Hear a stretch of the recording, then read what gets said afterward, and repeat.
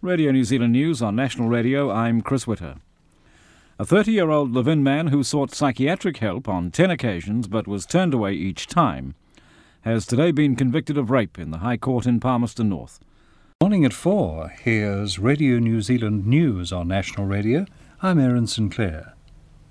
The Health Minister has ordered an inquiry into the case of a live-in man who unsuccessfully sought psychiatric help.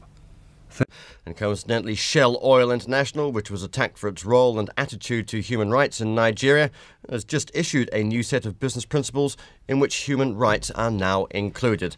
And just one other bit of business news this morning. Securities Commission's banned any advertising by the Savannah Ostrich Processing Company. The company says, in its view, it's offering securities to the public which are not authorised and don't comply with the Securities Act. Savannah is promoting investment in the ostrich industry and is owned by Aucklander Victor John Laghetti.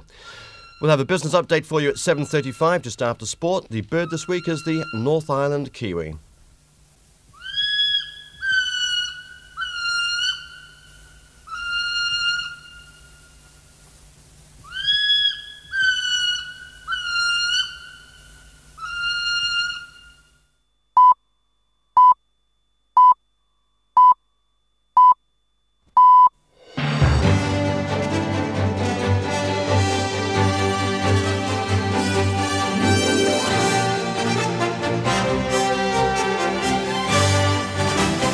Well, today he wanted help. He asked 10 times but was turned away. The Jack Paki story has once again exploded the mental health debate back into the public arena. This on Morning Report.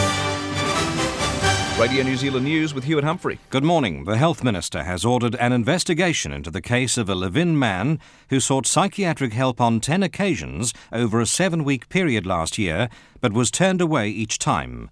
30-year-old Jack Opaki was yesterday convicted of rape in the High Court in Palmerston North after admitting charges of unlawful sexual connection and sexual violation by rape. Stephen Hewson reports.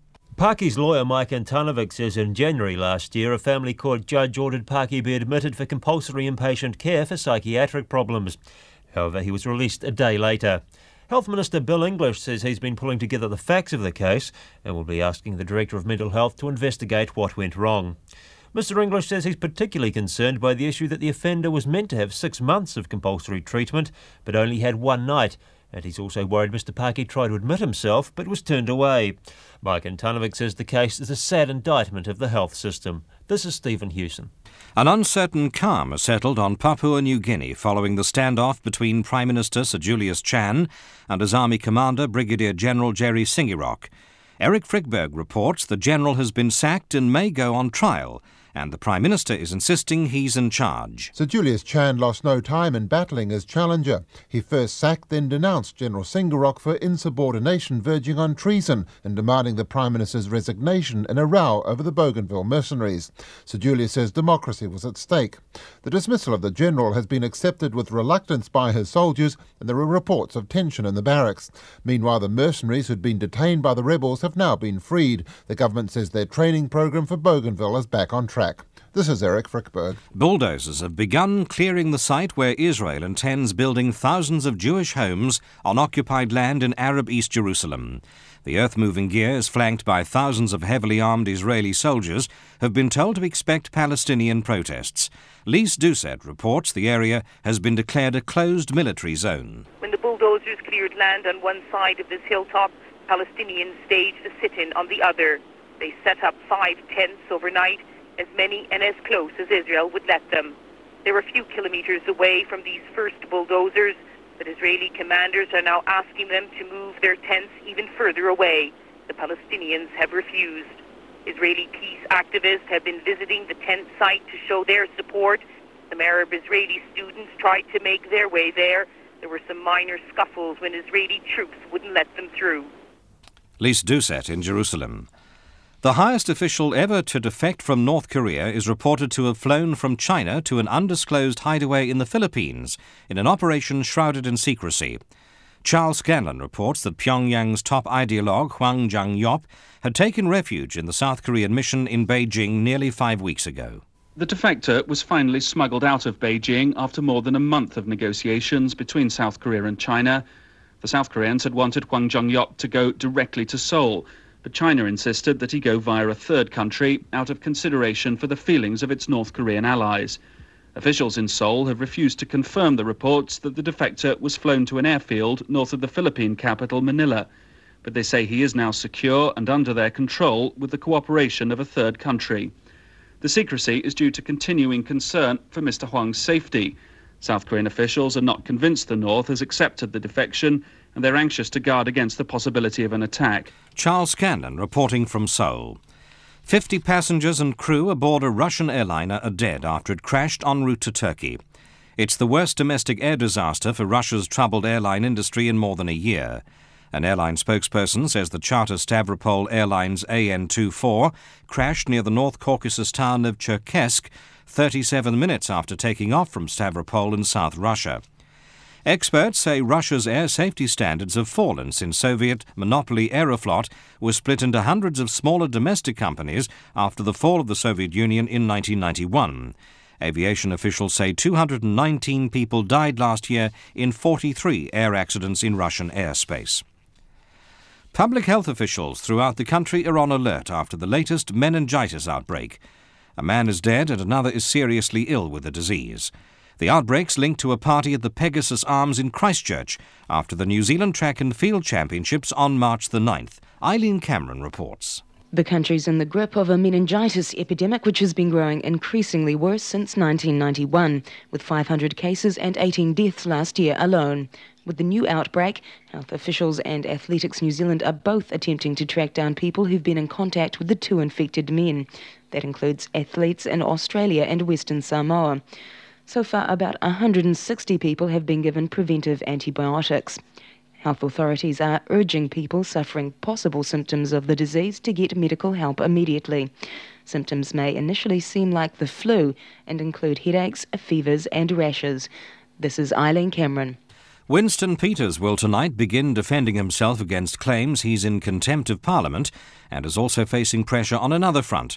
The Privileges Committee will meet to hear evidence relating to an altercation between Mr Peters and John Banks, an event that's been followed by a plunge in Mr Peters' fortunes in the latest opinion poll. Catherine Street reports.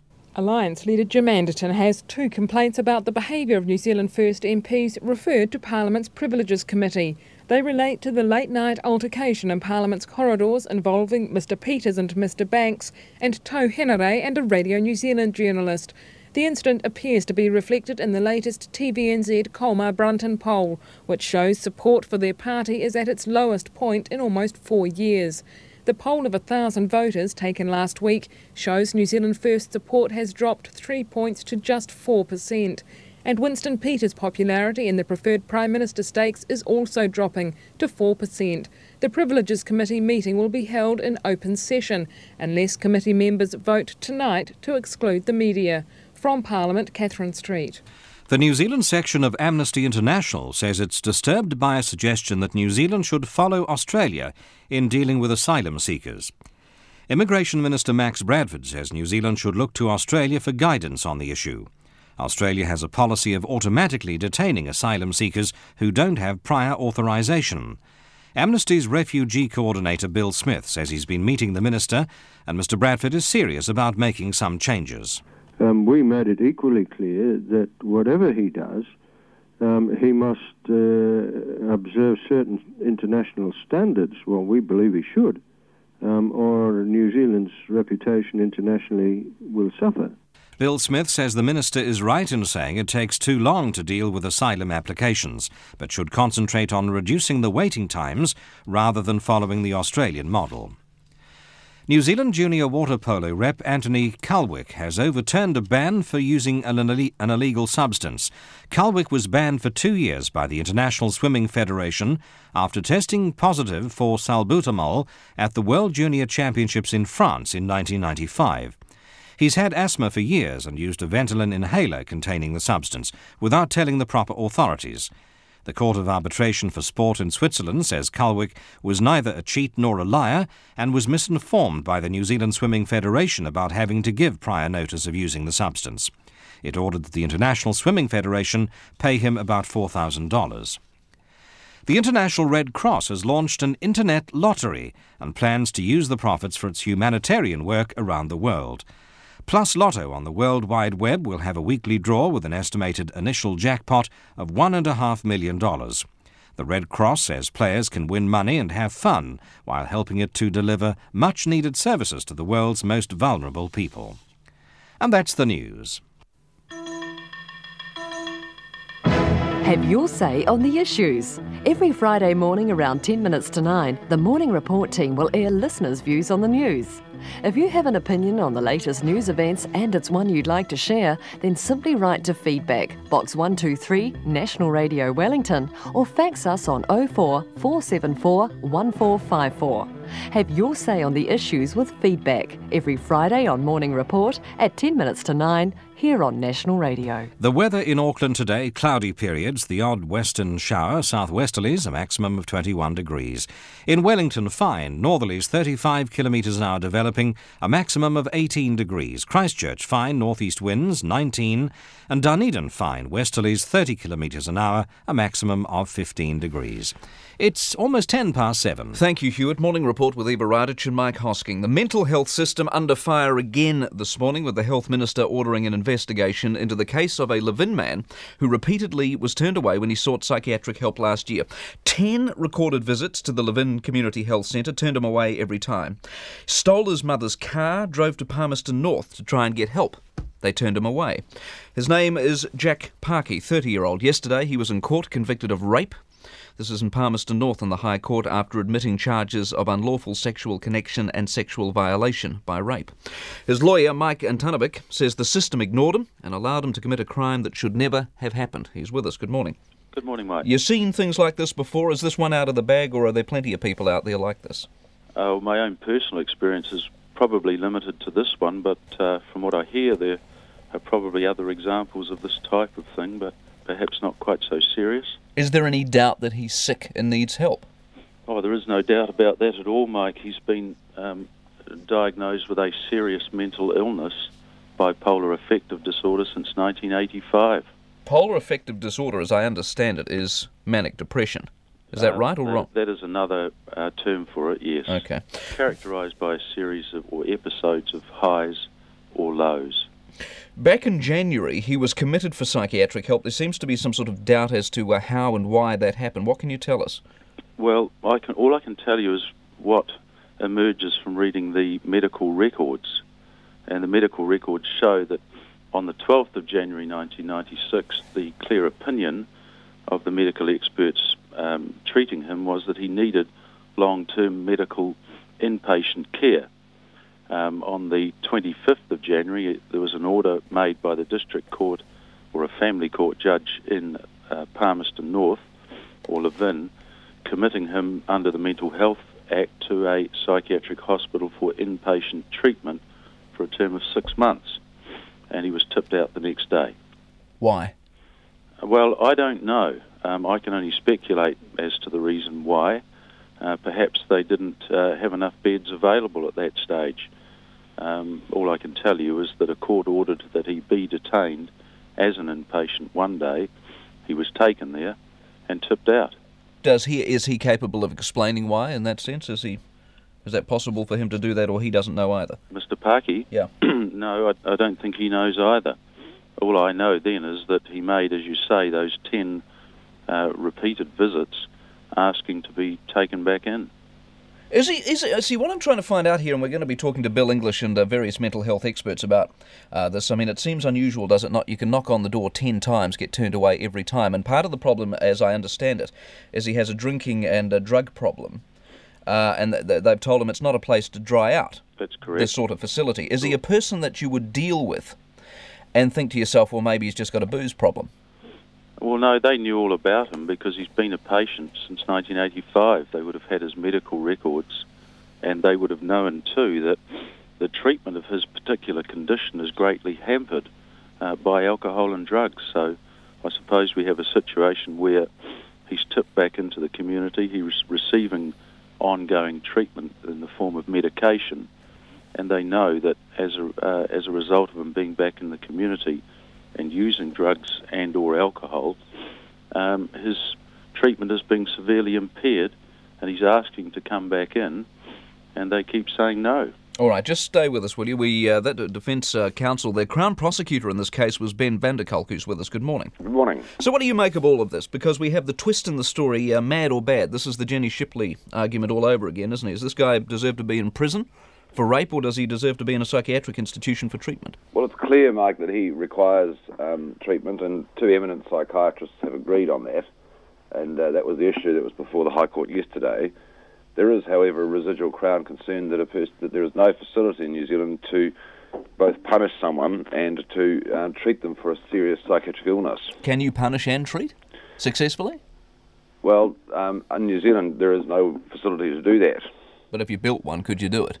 I mean, is it just a lack of a facility, or it simply can't be done? You either need to treat these people, or they're criminals and need to be punished. Well, you see, there is a punitive element to be considered in every case. In terms of punishment, there is no reason why an adequate institution couldn't be built that is a secure institution that meets the need to deprive a person of his liberty for serious offending and to compel a person to be treated. Under the current regime, there is no way, under the criminal justice system, that a person can be compelled to be treated. That's what Jack Parky needed. He needed to be compelled to be treated. So how far, as a lawyer, would you go down that track to argue punishment over treatment? Well, I suppose my personal view as a lawyer is that punishment should be given at the same time as treatment. But given that we can't, though? Well, that's why we had the debate in Palmerston North yesterday for the court to exercise a discretion to allow this man to be admitted to compulsory treatment. Have you seen this sort of case before? No, I don't recall it happening like this before. So it's possible this is just one out of the bag? I hope so. Appreciate your time. That's Ben van der Kolk, who is the Crown Prosecutor there. Mike Antonovic, who let him down? Oh, I don't think there's any doubt that he was let down, and I think you could argue too that the victim was seriously let down as well. This was a crime that, in my opinion, need not have happened at all had the psychiatric health services been adequately equipped to properly treat this man. Do we know why he committed the crime? Was it because he couldn't control himself, or because he needed to commit a crime to get the help he was seeking? No, the suggestion that he needed to commit this crime has never been made, and certainly wasn't, to my understanding, ever any part of the Crown or the police case against him. The evidence was clear, uncontested or not in dispute between the two psychiatrists, that at the time of the incident he was in a hypomanic state, and that meant that he was unable to read the signals that the woman was giving him. He made errors of judgment, and that's exactly what happens when one is in that state. So you can only say, I suppose, that the health services let him down. Appreciate your time. Mike Antonovic there. Now, a couple of people to talk about this later on in the programme. After 7:30, this is Dr. Peter McGeorge we'll be talking to, who's a consultant psychologist with the Mental Health Foundation. And the investigation, as announced by Bill English, Health Minister Bill English, a lot of questions need to be answered. He will be with us on the programme after 8. 7:17. An uneasy truce has settled over Papua New Guinea following an unprecedented showdown between Prime Minister Sir Julius Chan and his army commander, Brigadier General Jerry Singarok. The general has now been sacked and may be put on trial. The Prime Minister is insisting he's in charge, but in the barracks, some soldiers are unhappy. The issue that sparked the crisis has gone full circle. The deployment of mercenaries on Bougainville Island is officially back on course now. Here's Eric Frickberg. The threat to his authority brought Sir Julius Chan out fighting. General Singarok had earlier given the Prime Minister 48 hours to quit, but in swift moves Sir Julius sacked the rebel general and went on to denounce him in scathing terms at a press conference in Port Moresby. The former commander is guilty of gross insubordination and bordering on treason, with his decision to go public without consulting the government first. Sir Julius said democracy was at stake and had to be defended. The people will not be stood over by any member of the disciplinary forces. The disciplinary forces are here to serve the government and the people of this country. The Prime Minister's dismissal of General Singarok and his replacement by the acting commander, Colonel Alfred Akung, had earlier been accepted, though reluctantly, by the General's military aide, Lieutenant Colonel Joseph Fabila. Obviously, there's some animosity against the government's decision, but the commander has pleaded to them that we must allow the normal democratic processes to occur. Some press reports from Port Moresby indicate that many soldiers will go along with this only reluctantly. One report quoted a soldier as saying he'll do anything his commander tells him to, including fight the government if necessary.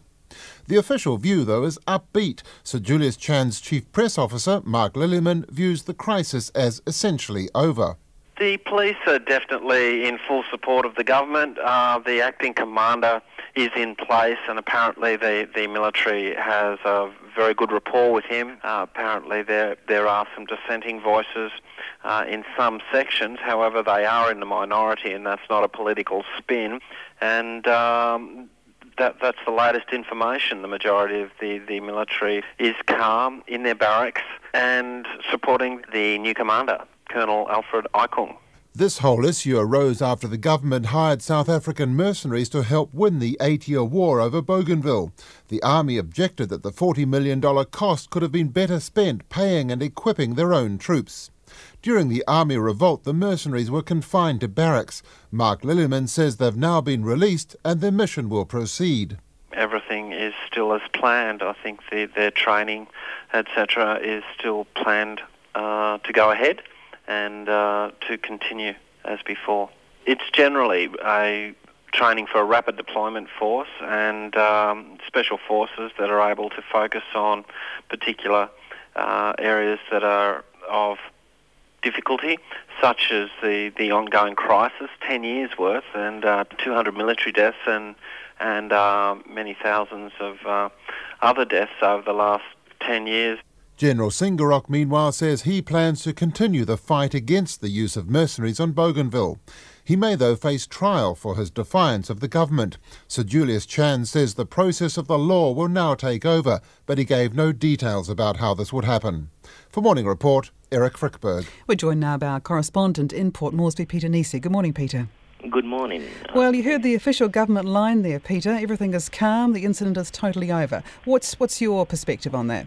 Well, the Murray Barracks, where the former commander was, is still very much closed to the public. No one's coming out, no one's going in.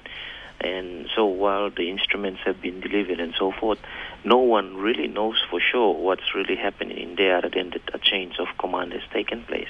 So we've got no idea just how much loyalty there is to the Brigadier General. There's obviously been a split in loyalty. I'm not sure that Mark Lillyman's assessment is correct. Like I said, no one has been able to independently go into Murray Barracks. Neither has anyone been able to go into Taurama or at Moyam Barracks in Wewak, where the Sandline International consultants are being kept. What about the atmosphere generally in Port Moresby yesterday? The atmosphere generally has been very calm. Everyone's basically going about their normal business of the day. Everyone has, especially the Defence Force, they've heeded what the former commander, Jerry Singarok, has said and have basically maintained calm and order and just remain within barracks as he instructed. Singarok says he'll continue the fight against the use of the mercenaries, though. He says he wants to disclose the details of the corrupt, that's his words, $35 million Sandline deal. Do we know how he plans to go about that? He hasn't indicated, but yesterday I heard that there were some lawyers who were going to be in touch with him to see if they can pursue this any further acting on his behalf. That could be one way it's done. There seems to be no one's really taken heed of his call for a commission of inquiry or an investigation of some sort. When the question was put to Prime Minister Sir Julius Chen yesterday, he said that there are existing avenues already through the Ombudsman Commission or the Attorney General's office, but before they can pursue it any further, there should be some more proof about the whole deal as first. What about the possibility of a treason charge against Singarok? That's a high possibility, as Sir Julius said. He described it as gross insubordination leaning towards treason. And so there's a high possibility that that would happen. But the problem with that kind of a charge is that Singarok, on his favor, stepped down willingly after a bit of standoff, and really the push for treason charges, which at the moment, according to some lawyers, there's no grounds for, could lead to problems because the military may not take that too favorably given the fact that their former commander stepped down willingly. Thank you very much for that. That's our correspondent in Port Moresby, Peter Nisi. Takes it to 7:24. Well, you're young, you're healthy, you're an athlete, you're doing personal bests, and then you're dead. Meningitis. Health authorities say the latest outbreak highlights an epidemic which is threatening the country.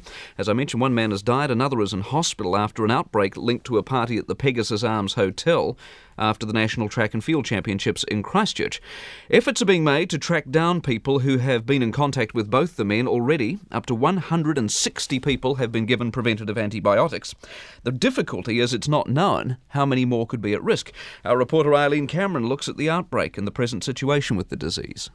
It's officially an epidemic. The number of cases of meningitis have been increasing since 1991, with 500 cases last year alone, 18 of them fatal. The outbreak in Christchurch has put public health officials on alert throughout the country.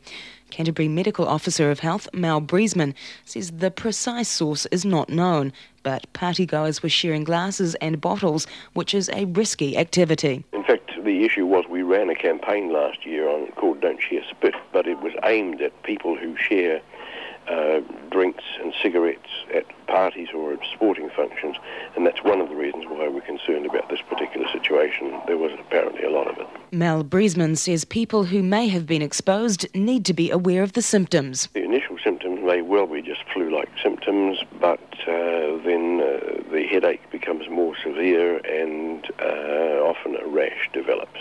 The event was at the Pegasus Arms on March the 9th, at the end of the track and field meeting.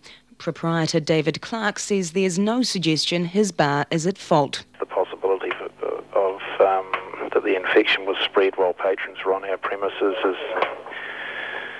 is there, but there's absolutely no suggestion that the infection originated here, and that it's an overwhelming probability that it was brought in by a patron. Meanwhile, Athletics New Zealand is facing a huge task as it tries to contact all those who were involved in the meet. Chief Executive John Cameron says they're doing everything possible to get the warning out. Our whole process is really to make everyone aware of meningitis, and that is through our team coaches, through athletes themselves who have forwarded a newsletter to those that we have on a database, through our centres, which are 11 centres throughout New Zealand, to become aware of it. John Cameron says the contacting process extends overseas, with 6 Western Samoan competitors at the event. He says they've also had 3 athletes go to Australia for a meet, one of whom was the flatmate of the young man who died, Vance Lata. There's no second chances with this. It's a very serious disease, and we're being as cautious as we can do. Health authorities also recommend the cautious approach. Anyone who may have been infected should seek medical help swiftly if they start experiencing possible symptoms. For Morning Report, Eileen Cameron. We're joined now by Director of Public Health, Gillian Durham. Good morning. Good morning. 500 cases last year. This looks like a very serious problem. Well, there are actually 474, but the rate for 1996 was 14 cases of meningococcal disease per 100,000 population, compared with 11.7 per 100,000 population in 1995. And the rate has been going up every year since 1991, and we have not yet peaked. And do we know why?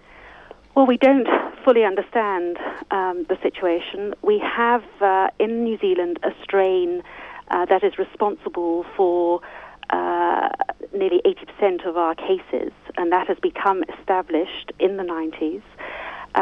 It seems that when you have high levels of meningococcal disease like this in the population, about a third of the population are probably carrying the germ.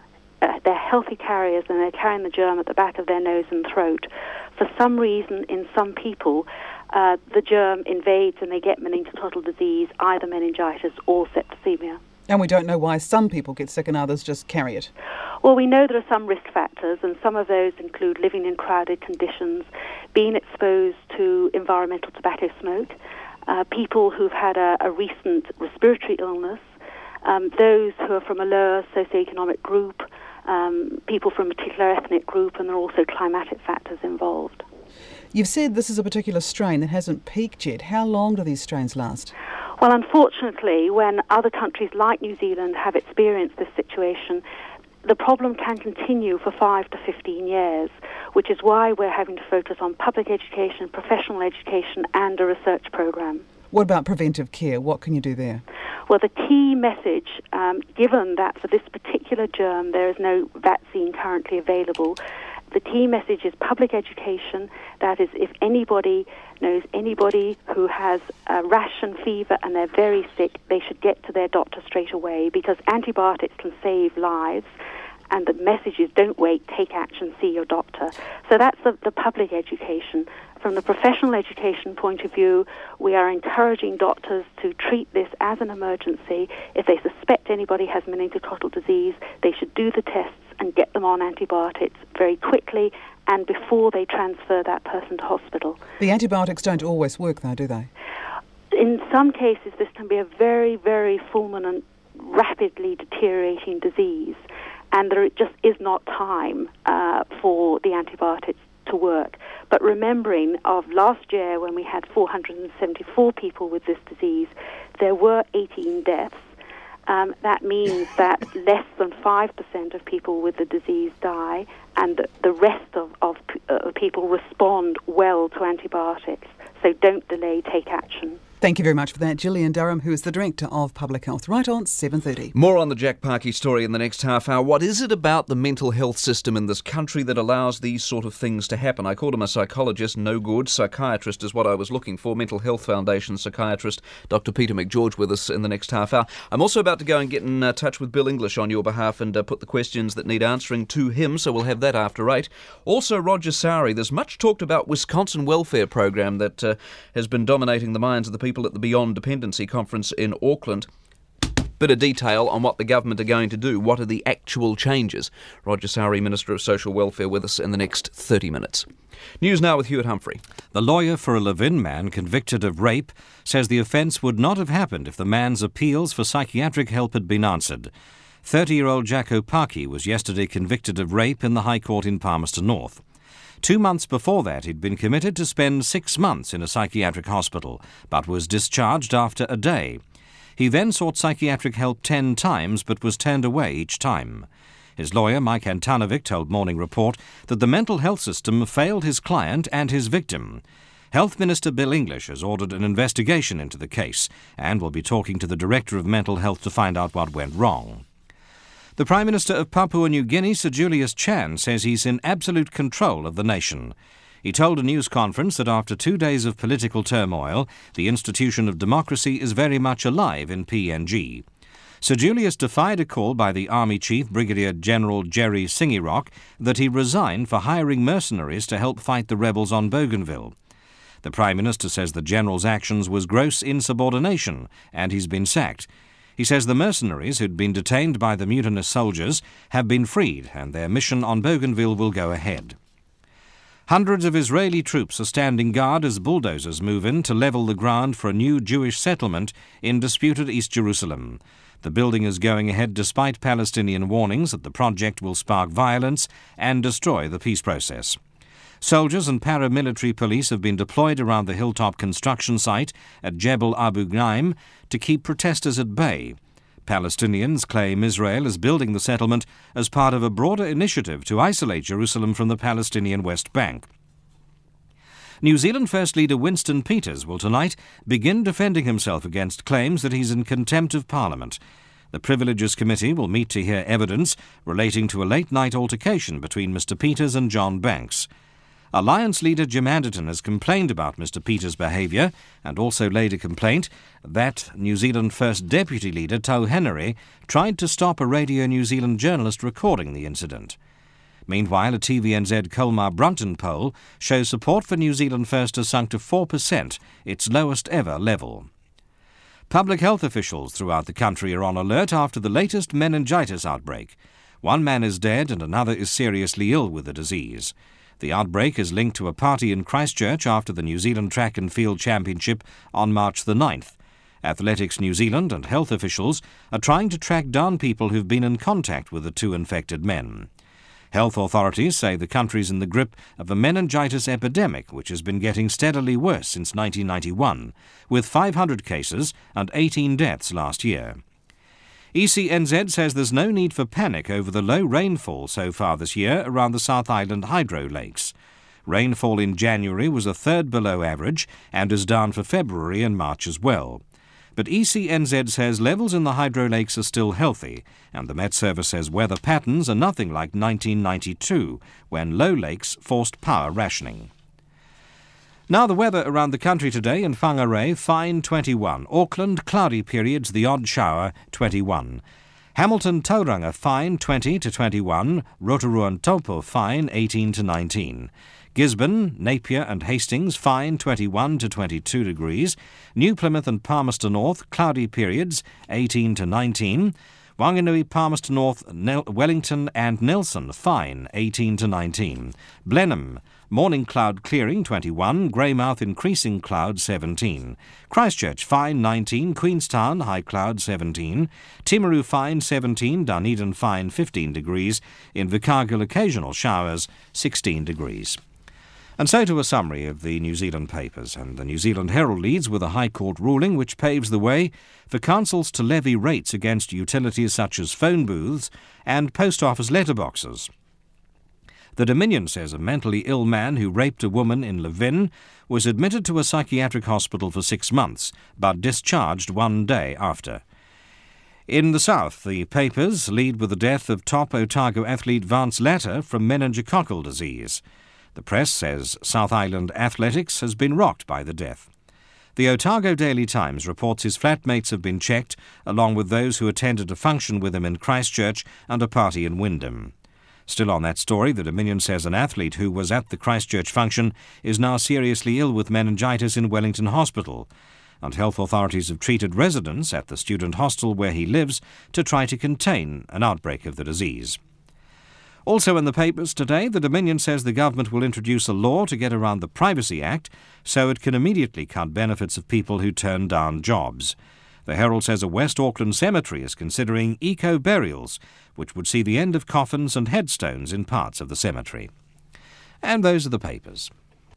Thanks, Stuart. It takes us to 24 minutes to 8. Time for sport now with Andrew Dewhurst. Good morning, Andrew. Good morning. There's speculation the All Blacks are to be involved in a new competition. British Lions rugby manager Fran Cotton says moves are afoot to take England and France out of the Five Nations Championship and create an alternative tournament along with Australia, New Zealand and South Africa. Cotton told British newspaper The Daily Mail that there's a small group of influential people in English rugby who wish to break up the Five Nations, as they think England will never win the World Cup by being part of the event. And there's tension in the air in Hong Kong as the world's best 7 players prepare to battle for the World Cup. New Zealand rep Owen Scrimgeour says it's obvious this event's being treated a lot more seriously than the usual Hong Kong tournament. You get to know a lot of the players because you seem to turn up at the same tournaments, the same guys every couple of weeks. But this one, definitely a lot more at stake at this one, and I've just noticed a bit more tenseness in the air. Not so friendly, amongst the players anymore, just keeps themselves, stuff like that. Wellington golfer Martin Pettigrew is the best placed New Zealander after 2 rounds of the Australian Amateur Championships in Perth. Pettigrew is lying second equal on 4 under par, 1 shot behind the leader Wayne Persky of Queensland. Australian cyclist Anna Wilson is expecting plenty of attacks on her lead now that the International Women's Cycle Tour of the Waikato is about to hit the hills. Wilson leads by 4 seconds from American Didi Demet, with New Zealand's leading hope Jacinta Coleman in 5th place, 44 seconds down. New Zealand junior water polo rep Anthony Colwick has been cleared of a drug ban by the Court of Arbitration for Sport in Switzerland. Colwick was banned for 2 years after testing positive to a banned substance at the World Junior Champs in 1995. Colwick suffered from asthma and used a Ventolin inhaler containing the substance.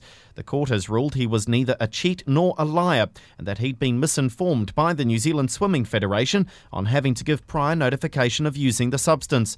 World swimming authorities have been ordered to pay him about $4,000 in costs. And the race to sign German soccer striker Jurgen Klinsmann is about to start. Klinsmann shocked German soccer this morning by announcing he'll be leaving Bayern Munich at the end of the season because he doesn't fit in at Germany's richest club.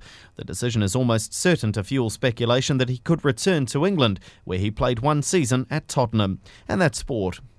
Thanks, Andrew. 22 to 8, time for our business news, or update from the markets rather, with Giles Beckford. Thank you, Eva. From the Reuters screen, Wall Street, the Dow Jones down 29 points now, 69.29. Investors are described as lying in waiting.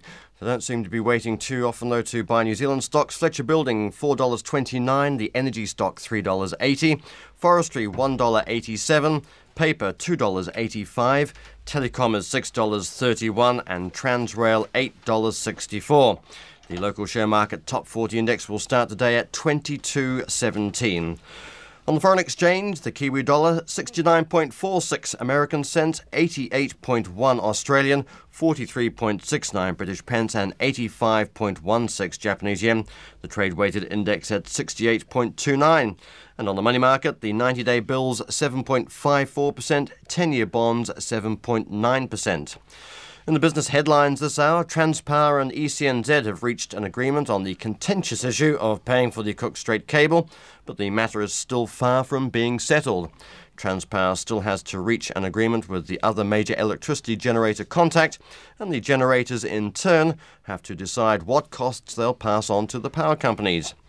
Ratings agency Standard & Poor's says it's not concerned by New Zealand's current account deficit as long as the government continues to keep running budget surpluses and paying off debt. The agency's affirmed its AA+ foreign currency and AAA local currency ratings on the country's long-term debt after the election. Securities Commission has banned any advertising by the Savannah Ostrich Processing Company. The Commission says in its view the company is offering securities to the public which don't comply with the Securities Act.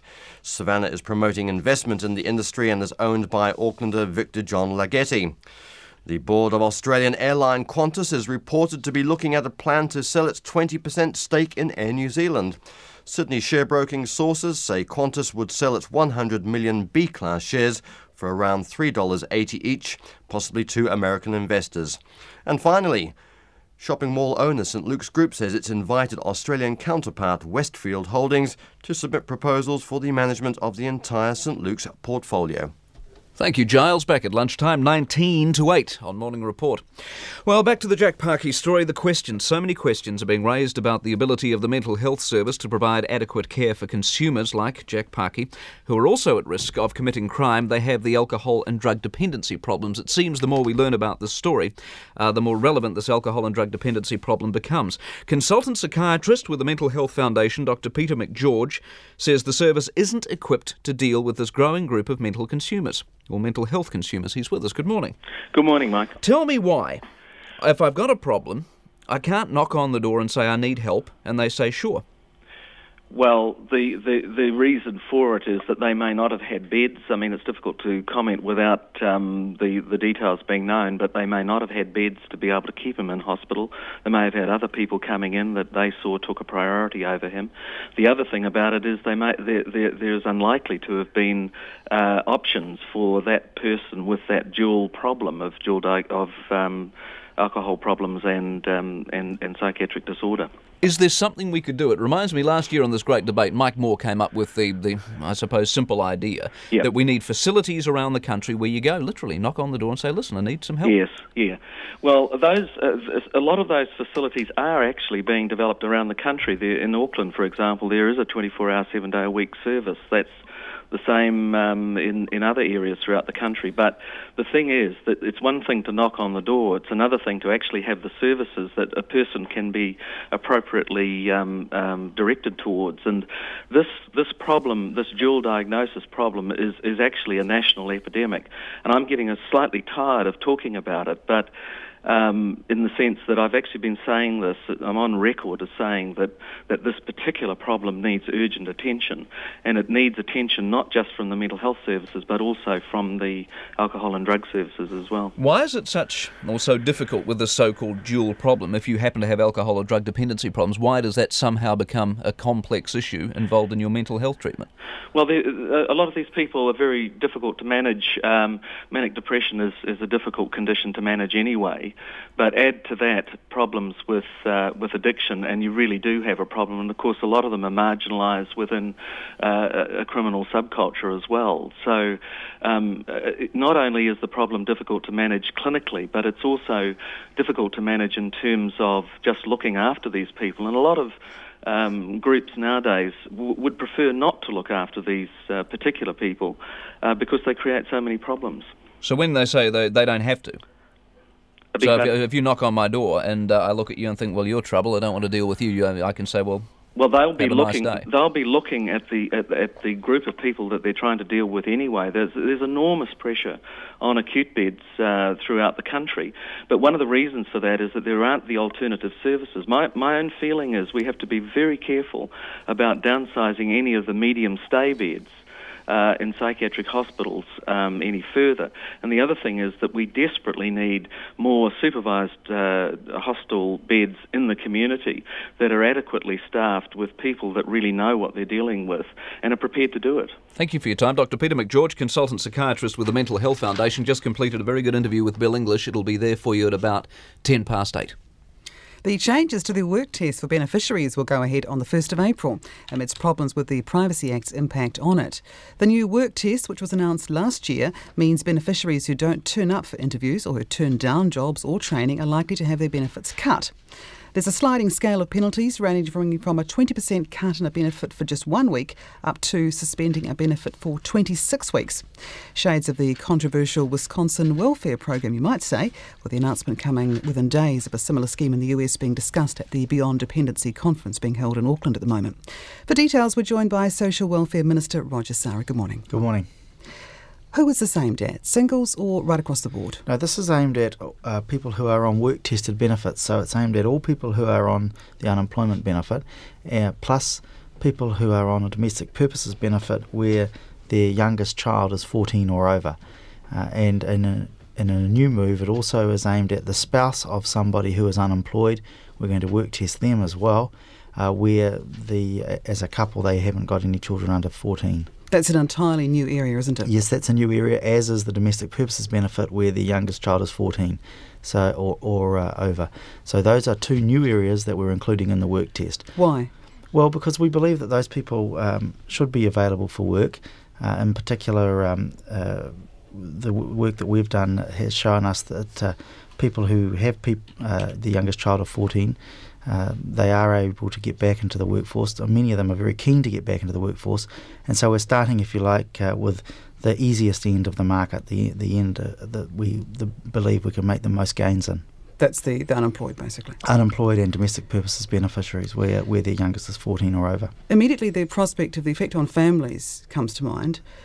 Families, obviously, are the most vulnerable and perhaps the most dependent on benefits. If the benefit is cut for whatever reason, it's the children who's going to suffer. They could lose their home, they could not have somebody at home after school. A whole drastic cycle of effects could occur. Well, we don't anticipate that we'll have to actually cut people's benefits. But even just a minor cut, if you're only living on a very, very tight income, well, that's right, it's going to have a big effect. That's right. But what we have to emphasise is these people have responsibilities as well as their rights. They have a right to a benefit, but they have a responsibility to turn up for a job interview. They have a responsibility to turn up for job seeker programs. They have a responsibility to be looking for work, particularly those on an unemployment benefit, where one of the conditions of receiving an unemployment benefit is that you are work ready, that you are available for work. But the whole new area of looking at the DPB and the widows' pensions and the spouses of beneficiaries, that opens up a whole new area, doesn't it? Which have not in the past been necessarily ready for work. Yes, that's right. But we believe that those people should be ready for work, and the work that we've been doing with domestic purpose beneficiaries, for example, shows us that the vast majority of them actually are in the workforce before their youngest child is 14. There are a small group that seem to think that they have the right to a benefit but not the responsibility to try and move off it. And so we're going to try and work with those people and encourage them to move from the benefit back into the workforce. Now, the worst thing you can do is lose your benefit for 13 weeks. What would you have to do to lose your benefit for that long? You'd have to consistently refuse to be available for any of the job seeker programs run by the New Zealand Employment Service. You'd have to consistently refuse to turn up to job interviews, and you'd have to turn down jobs when they were offered to you. Now, it's not coincidental you've released the date of this coming in at the same time as the Beyond Dependency Conference is on in Auckland. What other changes are you planning? Well, it is a little bit coincidental. This legislation for these changes, which come in place on the 1st of April, but you must have had it in the pipeline for some time, so why now? Well, it was passed last year. The legislation was passed last year for the 1st of April. So the fact that there's a conference looking at other ways that we can move people from welfare into the workforce is, I have to say, a little bit coincidental. But let's move to the conference, because there are a lot of developments and exciting programs being talked about at the conference from around the world. It is an international conference where people have come together for the first time ever, and anywhere in the world we've got this group of people together who are presenting what they are doing in their particular country to move people from welfare into the workforce or training programs. Now, what we have to do is look at those ideas and then adapt them where we think they will work for New Zealand. We're not talking about transplanting something from overseas into New Zealand. We're talking about developing programs here for New Zealanders that reflect our values and our cultures. But are there specific things, perhaps from the Wisconsin model, that you've considered already? We have looked at the Wisconsin model already. The Wisconsin model is still moving to full implementation. So we haven't got anything there that I would at this stage be prepared to say this is what we're going to do. But you haven't ruled anything out either? No, we haven't. You'd be silly to rule anything out before you've studied it. Thank you very much for your time this morning. It's the Minister of Social Welfare, Roger Sari. It's 10 to 8. In a crackdown on organised crime throughout the country yesterday, police arrested 50 people. They hope to get some more, and they recovered property and drugs estimated to be worth more than $1 million. Operation Vulpine, which is a good word, of or as of the fox crafty aspect or nature, is the result of work by an undercover officer who spent 7 months infiltrating an organised crime network based in Auckland, and it follows several other successful operations recently. The National Crime and Operations Manager, Assistant Commissioner Ian Holyoake, is with us. Good morning. Good morning, Mike. See, Peter Doon was telling us yesterday about these burglaries and these car thefts. It's largely the same people, so when you crack 50 or 70 people at one time, do you make a huge dent? Well, I would hope so. That was certainly our intention in this particular operation and in others like that we run periodically. So does this mean burglary drops? You take 50 to 70 out of circulation and all of a sudden there is a noticeable difference? I would hope so, and that has happened on previous occasions, but of course where there is a void, it's often filled by someone else moving. How professional are these people? If I get put away for a few years, do I have people carrying on the business while I'm out of circulation? Well, it's hard to measure the professionalism of anyone, let alone criminals. But there are certainly instances known to us where people do keep on managing their criminal enterprise from inside prison. But when you're dealing with $1 million worth of stuff, you've got to be able to channel it somewhere, don't you? You've got to have a system in place where you can unload the cars and the jet skis and the drugs and the clothes and the... Certainly. These items are sold at incredibly low value, and I don't imagine they're hard to get rid of. I mean, to find motor vehicles worth several thousands of dollars sold for a few $100s, it's not hard to get rid of things, but then of course it ought to be equally obvious to the buyer that it's stolen. This is stolen to order sort of scheme? I couldn't say. That's hard to tell. That the things are on offer, and we certainly weren't ordering them, but our man was able to buy them quite readily, and obviously other people do too. See, Peter Doon also talked about what we need to do is have cleverer ways of convincing people not to do it again. Yes. Is that realistic, or is he dreaming? Well, he's my commissioner. I agree with him. These are professional people. How do you go around convincing them that theft is not a good thing and don't do it again? Well, when we say professional people, we're not actually talking of professional people as listeners would know it. We're talking of low-life criminals here who are acting in an organised manner. But these are people who make a living out of theft, aren't they? Yeah. They're professional thieves. Well, yeah, I guess that's what they do for a living. Yeah, but not professionals like you would describe a lawyer or a doctor. No, indeed not. But how would you convince them that a change of career was a smart idea? I think the certainty of apprehension is one of the things that will prevent activity like that. But if certainty of apprehension worked, we wouldn't have a recidivism rate in this country of 66%, would we? Well, I agree with you, and we've got to get better, smarter at our job. That's what I'm asking. How do we do this? Well, we're constantly reviewing our systems, our organisation, our technology, so that we can get better, and I'm optimistic that we will. What about chances of getting the stuff back? You got $1 million worth of stuff. We have got all that back. We have got the $1 million. Yeah, but where are the owners? Where are the owners who I mean, the whole thing goes through the chain of society, doesn't it? There'll be these people who claimed on insurance. Yes. Thousands of dollars worth of insurance claims. Where are these people? Where are the owners? How do you get it back? You mean return it to the owners? Well, we will know almost every item where it has come from during the course of the operation. We will have. Some of the things are obvious. Motor vehicles. It's quite certain who they belong to. We can now go back to the owners of the insurance companies, and other items. We know what shops they came from because we've checked on it at the time we've made the purchase. We've backtracked, found out where the crime is. And until now we haven't been able to take any action. Appreciate your time this morning. Ian Holyoake, Assistant Commissioner with the National Crime and Operations Unit. He's the manager there. 6 to 8. New Zealand First Leader and Deputy Prime Minister Winston Peters tonight begins defending himself against claims he's in contempt of Parliament, but he's also facing pressure from another front. This evening, the Privileges Committee meets to hear evidence relating to a confrontation between Mr Peters and MP John Banks, an event that's been followed by a plunge in his political fortunes in the latest opinion poll. Here's Catherine Street. Alliance leader Jim Anderton has succeeded in getting 2 complaints about the behaviour of New Zealand First MPs to be considered by Parliament's Privileges Committee. Deputy Tau Henare is joining his leader Winston Peters as the subject of a complaint about a confrontation in the corridor just outside the debating chamber. Jim Anderton wants the committee to consider whether Mr Henare committed a contempt of Parliament by interfering with a Radio New Zealand journalist as he tried to carry out his work. The Privileges Committee is meeting for 2.5 hours tonight, and Mr Anderton wants it to hear evidence in public, so the public can be assured correct procedures are followed. Politicians are on these committees, and they are politicians, and I accept that.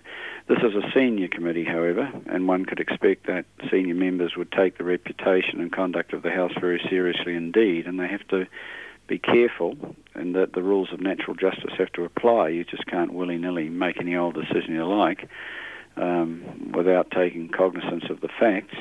And the second thing is that the Privileges Committee doesn't actually make a decision. It makes a recommendation to the House, and the House makes the decision. The altercation involving Mr Peters and Mr Henare appears to be reflected in the latest TVNZ Colmar Brunton poll, which shows support for their party is at its lowest point in almost 4 years. The poll of 1,000 voters, taken last week, shows New Zealand First support has dropped another 3 points over the past month to just 4%. And Winston Peters' popularity in the preferred Prime Minister stakes is also dropping. Just 4% of those polled want him to be in the top job, down 2% on last month, and putting him in 4th equal place with Labour's Mike Moore. It also shows more people disapprove of the coalition government's performance, 65% up 16. But in Parliament yesterday, Mr Peters was making confident noises. That's a government that deserves long-term to be re-elected, and we're going to be re-elected. And no amount of character assassination, innuendo, personal attack and resort to vituperation is going to stop this government coming back in 1999. Sir, we are looking forward to the next 3 years. Tonight's meeting of the Privileges Committee must also resolve a question over its membership, with calls for Prime Minister Jim Bolger to stand aside after he said he believes the matter involving Mr Peters is now closed. Jim Bolger believes he should be on the committee and says he anticipates he will be there, but says there are 1 or 2 matters to be clarified. From Parliament for Morning Report, Catherine Street. 3 minutes to 8. To Israel, where bulldozers have begun clearing the area where Israel intends to build thousands of new Jewish homes on land on the outskirts of occupied Jerusalem. The move to build 6,500 homes is being condemned by Palestinians who say it'll put an end to the peace process. The Israeli army is on high alert across the West Bank, and defiant Prime Minister Benjamin Netanyahu has accused Yasser Arafat of giving a green light to terrorist organisations planning attacks in Israel. The Palestinian side now must choose. Do they want terror or do they want peace? I've made my choice. I want peace, but I will not sacrifice Jerusalem. I will not sacrifice the future of my country in order to rescind, only for a moment, terrorist threats. That's Benjamin Netanyahu. Well, joining us now from Jerusalem, our correspondent, Robert Berger. Good evening, Robert. Good evening. Well, you've been there earlier today and you will have seen the amount of military build-up and preparation for the bulldozers moving in. What's happened? Well, as you say, massive military buildup on the Israeli side, but the beginning of the building passed quietly. There had been a lot of buildup to today. Israel had been under tremendous pressure to call the whole thing off, pressure from the United States, the Europeans, and especially the Palestinians. And as you mentioned, and what Netanyahu himself mentioned, there have been a lot of threats from the Palestinian side that if Israel went ahead with this, there could be a major outbreak of violence. It happened a little bit later in the day. The weather was kind of rainy, and so far the Palestinian response has been subdued. In fact, Yasser Arafat called on his people not to respond to the building with violence. So far it's quiet. We'll see what happens tomorrow. There was a group of MPs at the site who are protesting. What are they there for? Well, these were mostly opposition MPs from left-wing parties who opposed the government. They, in fact, stood in front of bulldozers briefly, trying to get to the bulldozers to stop. It's a lot of people in the opposition, which is perhaps 40% of Parliament or so, are opposed to this building project. They say it happened at the wrong time, even though they support Israeli sovereignty in Jerusalem. They say that this was not the right step to take in the peace process. So, but symbolically, they stood in front of the bulldozers, but they didn't really accomplish much. Robert Berger, thanks for your time this morning. And talks on the future of Jerusalem are due to start this week, but in fact have not happened. Netanyahu, of course, has staked his whole political future on the success of this building project. Coming up after 8, what's coming up, Mike? Well, we go to the first day of the election campaign in Britain, and bad news for John Major. The Sun has deserted him, the Rupert Murdoch Sun. They're backing Labour, of course, and the poll came out. He starts 28 points behind the opposition, the biggest gap in electoral history.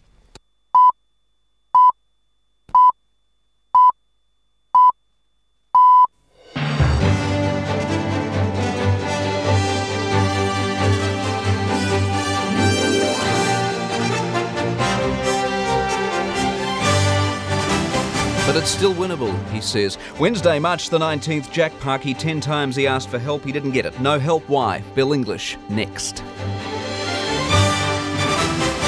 For the news, Hewitt Humphrey. Good morning. The lawyer for a Levin man convicted of rape says it would not have happened if the man's appeals for psychiatric help had been answered.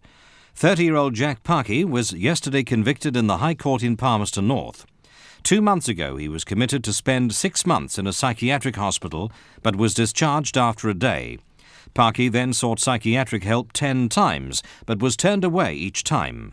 His lawyer, Mike Antanovic, told Morning Report the mental health system failed his client and his victim. He was let down, and I think you could argue too that the victim was seriously let down as well. This was a crime that, in my opinion, need not have happened at all.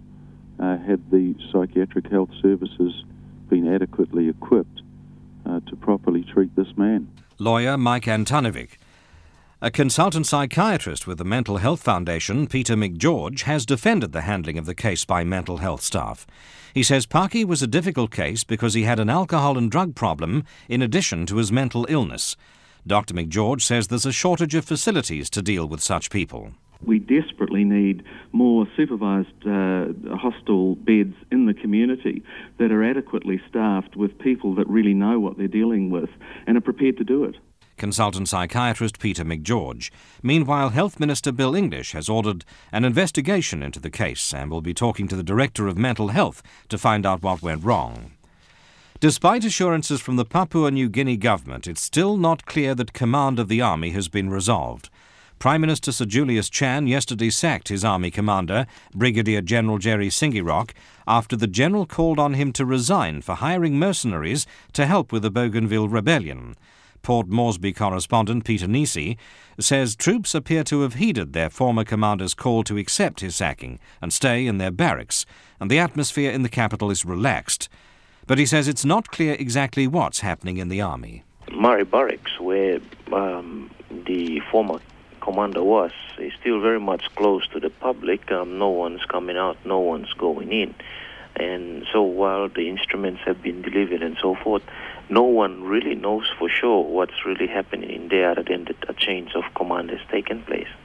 Peter Nisi says Sir Julius may charge the former general with treason, and that will inflame his many supporters among the rank and file. Public health officials say meningitis cases are on the rise, and the epidemic could be around for another 10 years. A 25-year-old Dunedin athlete died of the disease this week, and a Wellington student is in hospital. Both were among more than 100 people who attended a function after the track and field championships in Christchurch 3 weeks ago. 160 others who've been in contact with the two men have been given preventive antibiotics. The Director General of Public Health, Dr. Gillian Durham, told Morning Report the death rate from meningitis has been going up every year since 1991. Unfortunately, when other countries like New Zealand have experienced this situation, the problem can continue for 5 to 15 years, which is why we're having to focus on public education, professional education and a research programme. Gillian Durham says the key message is that anyone with a rash or fever or other flu-like symptoms should see a doctor immediately. As public support for New Zealand First wanes, its leader Winston Peters will tonight begin defending himself against claims that he's in contempt of Parliament. The Privileges Committee will meet to hear evidence relating to an altercation between Mr Peters and John Banks. Alliance leader Jim Anderton has complained about the behaviour of Mr Peters during the late-night altercation. He's also laid a complaint that New Zealand First Deputy Leader Tau Henare tried to stop a Radio New Zealand journalist recording the incident. The events have been followed by a plunge in New Zealand First's political fortunes. A TVNZ Colmar Brunton poll shows support for New Zealand First has sunk to its lowest ever level, 4%, the same as Winston Peters' personal support. Tree-top protesters in West Coast forests are being issued with notices by timberlands telling them they may bear the brunt of production losses due to their action. Over the past 6 weeks, members of the Native Forest Action Group have installed themselves on top of rimu trees in Charleston Forest to protest over logging by the firm. Kit Richards of Timberlands West Coast says protesters are being warned they could face trespass and civil liability damages if they don't move soon. He says the protesters are stopping timberlands getting to 600 tonnes of logs worth up to $150,000 each, which are lying in the forest. We want to get the logs out. If their protest makes that impossible and the logs go to waste, then there will have to be not only more trees cut down to replace them, but there will be costs due to the loss of logs on the ground. And we think they should be thinking about that carefully. Kit Richards says Timberlands will cut logs from other Buller area forests if it can't retrieve the ones in Charleston. But the protesters say threats of legal action are just heavy-handed bully tactics, and they'll stay in the treetops till logging stops. And that's the news. Hello, I'm Trevor Henry. Each evening I bring you World Watch, extended coverage of significant international issues. Here are the newsmakers. Welcome to 10 Downing Street. And I hope you all enjoy seeing and using the site. Witness events.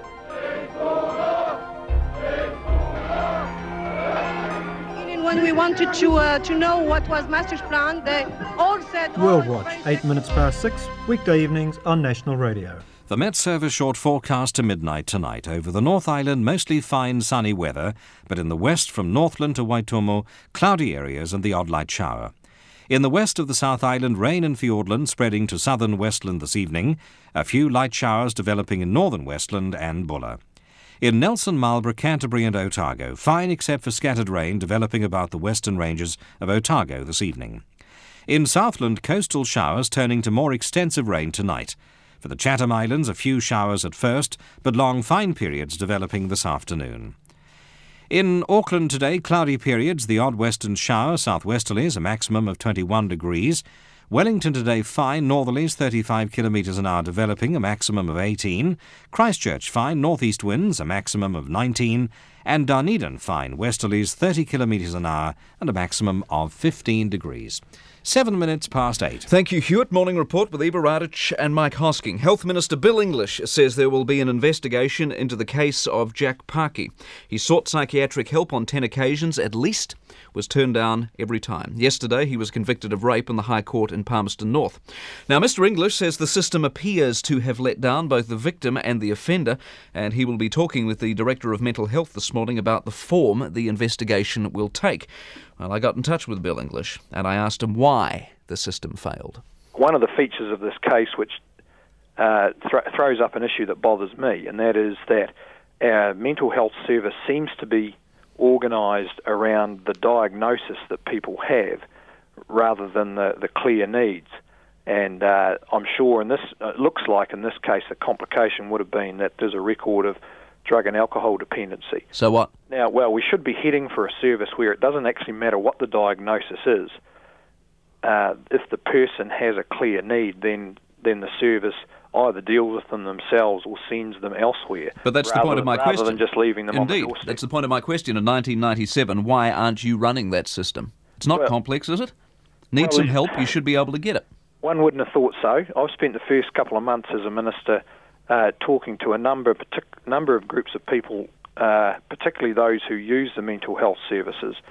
I'm surprised to find there is a reasonably clear view about how the services ought to be.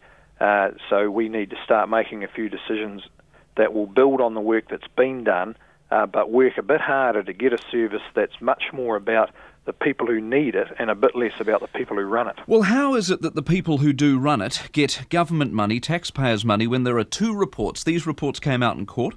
Said he needed long-term psychiatric care, said he couldn't manage his medication, yet they discharged him into what the judge termed unsuitable flatting situation, no money, no supervision. I simply don't know the answer to that. That's what we have to find out. But why don't you know the answer to that? This isn't the first time this has happened, is it? No, it doesn't happen a whole lot, but and this case was brought to our attention yesterday by the results of the court hearing, and we will have to investigate it. But that won't be enough just to investigate it. We will then have to be able to give reassurance that this type of thing won't happen anywhere else in the country, quite apart from what's happened in Palmerston North and Levin. People are going to have to lose their jobs over this, aren't they? Well, that's yet to be seen. What, you can think of some sort of set of circumstances where they wouldn't? Well, without having the facts, Mike, it's hard for me to draw too many robust conclusions. Well, the facts that are in front of us is a man wanted help, asked 10 times at least, stole his mother's car, drove to Palmerston North, asked again. He asked ambulance staff, he asked police. There's a victim who was raped. How many more facts do you need? Well, we need to understand the reasons for however that whole range of people reacted to him. I mean, to be turned down or turned out by the police, the ambulance service, the local community mental health system, and the Palmerston North Hospital. There must be something going on there. It doesn't make any sense to us, but I would prefer to have a look at the facts, have someone talk to the people involved. That's not to dodge accountability or anything. It's simply to make sure we do know exactly what happened and that the right kind of action is taken, and we don't have a knee-jerk reaction to what is clearly a distressing and tragic circumstance for the victim. See, Justice Goddard wants that reassurance too. Safety considerations do not appear to have been part of the decision. This is to turn him out into the community. I hope such decisions will never be made on that basis again. Can you give Justice Goddard that reassurance? No, I can't right now because I don't have a basis on which to give the reassurance. When you get the report, will you be able to? Well, when I get the report, we can see what get some explanation for what went wrong this time. I think we already know what went wrong, but well, exactly. Yet you're not giving any reassurance. You know what went wrong. Something went tragically wrong, didn't it? Yeah, it did. And the next step is going to be to get it clear that the services that are generally available will actually cope with this situation better in the future, and I can't give that reassurance yet. What about the argument that this person, A, needs treatment, didn't get it, but B, should be punished because he is a criminal, because he raped, and there's no facility in this country for that? That is a genuine problem. There are any number of people in the prison service who need treatment. Some of them are getting it, some of them probably aren't. And that boundary that's drawn once someone's committed an offence between punishment and treatment is a difficult issue that government has wrestled with. And who's working on it? Who's working on it? Well, the criminal justice system has spent a lot of time working on projects to be able to treat its prison population, a large number of whom need some sort of treatment. But I think there is ahead of us a fundamental debate about the law and the legislation that applies, because what happens at the moment is that people can be treated as long as they don't commit an offence. Once they commit an offence, they're effectively withdrawn from the treatment system, and we haven't found a way yet to get round the business of the need for society to sentence and punish someone, and the obvious need of the individual for treatment. Criminal justice system is trying, but we haven't made enough progress yet. Health Minister Bill English, 8:13. The New Zealand government has expressed support for Papua New Guinea's democratic government. Australia's a little closer to the action, and Prue Garwood says their reaction in Canberra has been similar. She joins us now. Good morning, Prue. Good morning, Eva. What has John Howard had to say about the events of the last 48 hours? Well, he completely supports the action of Sir Julius Chan. He says that it is a very difficult relationship, but that the government respects the sovereignty of Papua New Guinea.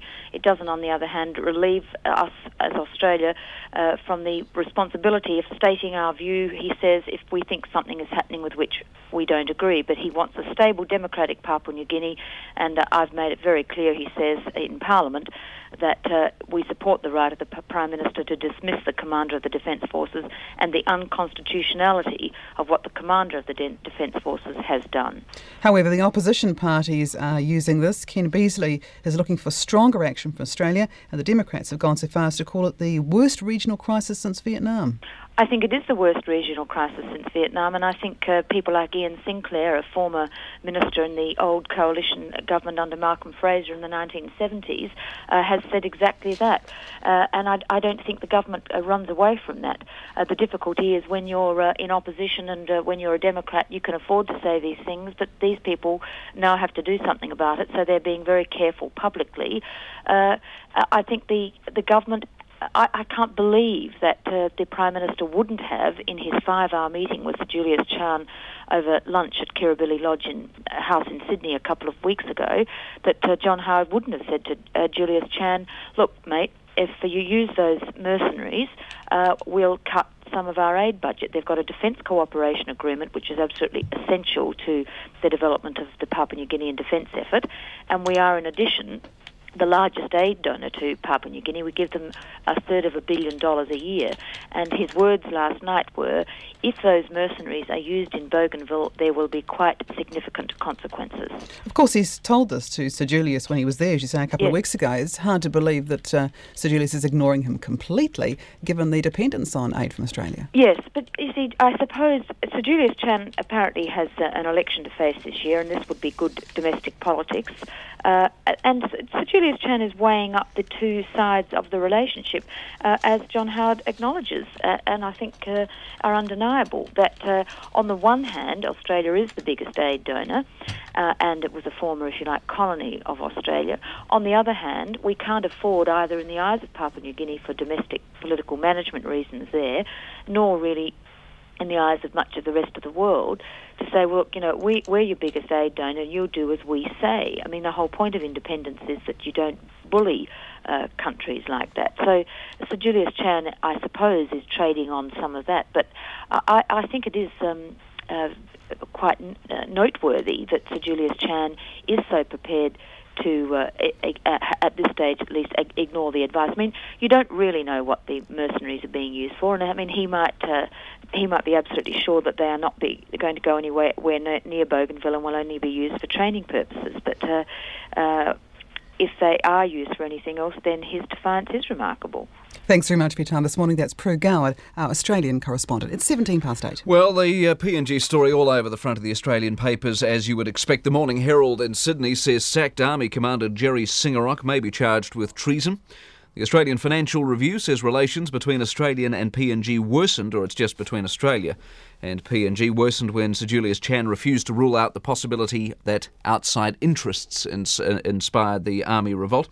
Also, the Australian Has News independent Senator Mel Colston has been asked to explain more discrepancies in travel allowances, while inside it reports 10 backbench senators have between them been paid more than $1 million in travel allowances in the past 5 years. In Britain, the election dominates the papers. The Times reports the leaders hit the campaign trail within hours of the Prime Minister's announcement.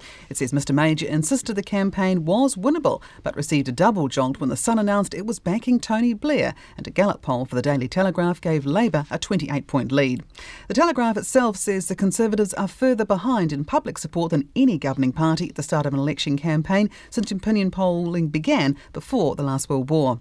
And the bookies' odds reflect the polls. The Times says it's currently 8-1 against John Major winning an overall majority. And we'll go to Des Fahey in Westminster before 9 on that. In Hong Kong, the South China Morning Post updates yesterday's story on a race-fixing scandal in which 37 people have been arrested.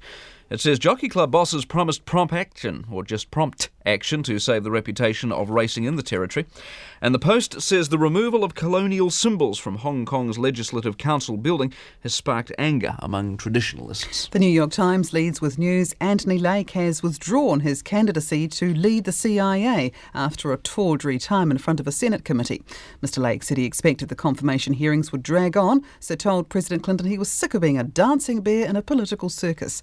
The Times analyses the decision, saying it's a demonstration that something has gone wrong with the way the Senate decides on presidential nominations. And the Times outlines plans by UN Secretary-General Kofi Annan to streamline that organisation. 8:18. Yes, indeed, $123 million, lots of jobs to go. We'll talk to Judy Lessing about that before 9 as well. And meantime, the Navy is categorically denying it offered hush money in Defence Force sexual harassment cases. Now, this allegation was raised yesterday afternoon in Parliament with Labour's Ross Robertson, claiming to have an informant who says a complainant was offered $50,000 to keep quiet. Here's Marie Hosking. Ross Robertson linked his claim in Parliament to the sexual harassment allegations surrounding the naval ship Wellington, accusing the Navy of attempting a cover-up using taxpayers' money. Mr Robertson later claimed the source who gave him this information has proved reliable in the past. He says the man tells him the money was only available if the complainants agreed to take the issue no further. The basis of what I have been told was that the money was offered. And it was all dependent on whether the complaints went forward or not. Defence Minister Paul East told Parliament he had absolutely no knowledge of such money being offered. Mr Speaker, I would be astonished if the Navy offered such, or anybody in a position of authority offered such payments to anybody. It's the first I have ever heard of it. It hasn't been raised in any of the correspondence from the honourable member on this matter. It's the first I've ever heard of it as him mentioning it today in the House, and I'm very happy to look into the matter for him. A spokesperson for Mr East later said neither he nor the Chief of Defence has any knowledge of these claims and challenged anyone with such information to come forward. The Navy has also issued a denial. Its public relations spokesperson said the suggestion was completely without foundation. However, Ross Robertson is unmoved. He's now calling for an independent inquiry into the matter and is hoping the issue will be pursued at select committee level. From Parliament for Morning Report, Marie Hosking. 8:20. Treetop protesters on the West Coast say threats of legal action from timberlands to get them out of a logging area are just heavy-handed bullying tactics. For the past 6 weeks, members of the Native Forest Action Group have been perched and removed trees in Charleston Forest to stop timberlands logging in that area. Timberlands has issued them with notices saying they may face charges for the costs incurred should 600 tonnes of logs on the forest floor rot while the protesters are there. Timberlands Planning Manager is Kit Richards, and he's with us now. Good morning. Good morning, Eva. Is this basically a trick to get them out, scare them into leaving? No, I think what it is what we're hoping is that they do need some time to consider that there are other alternatives and consequences arising from the protest. What they have told us is that they are going to maintain a protest and try and stop the logging, and we have moved elsewhere and are continuing our operations normally.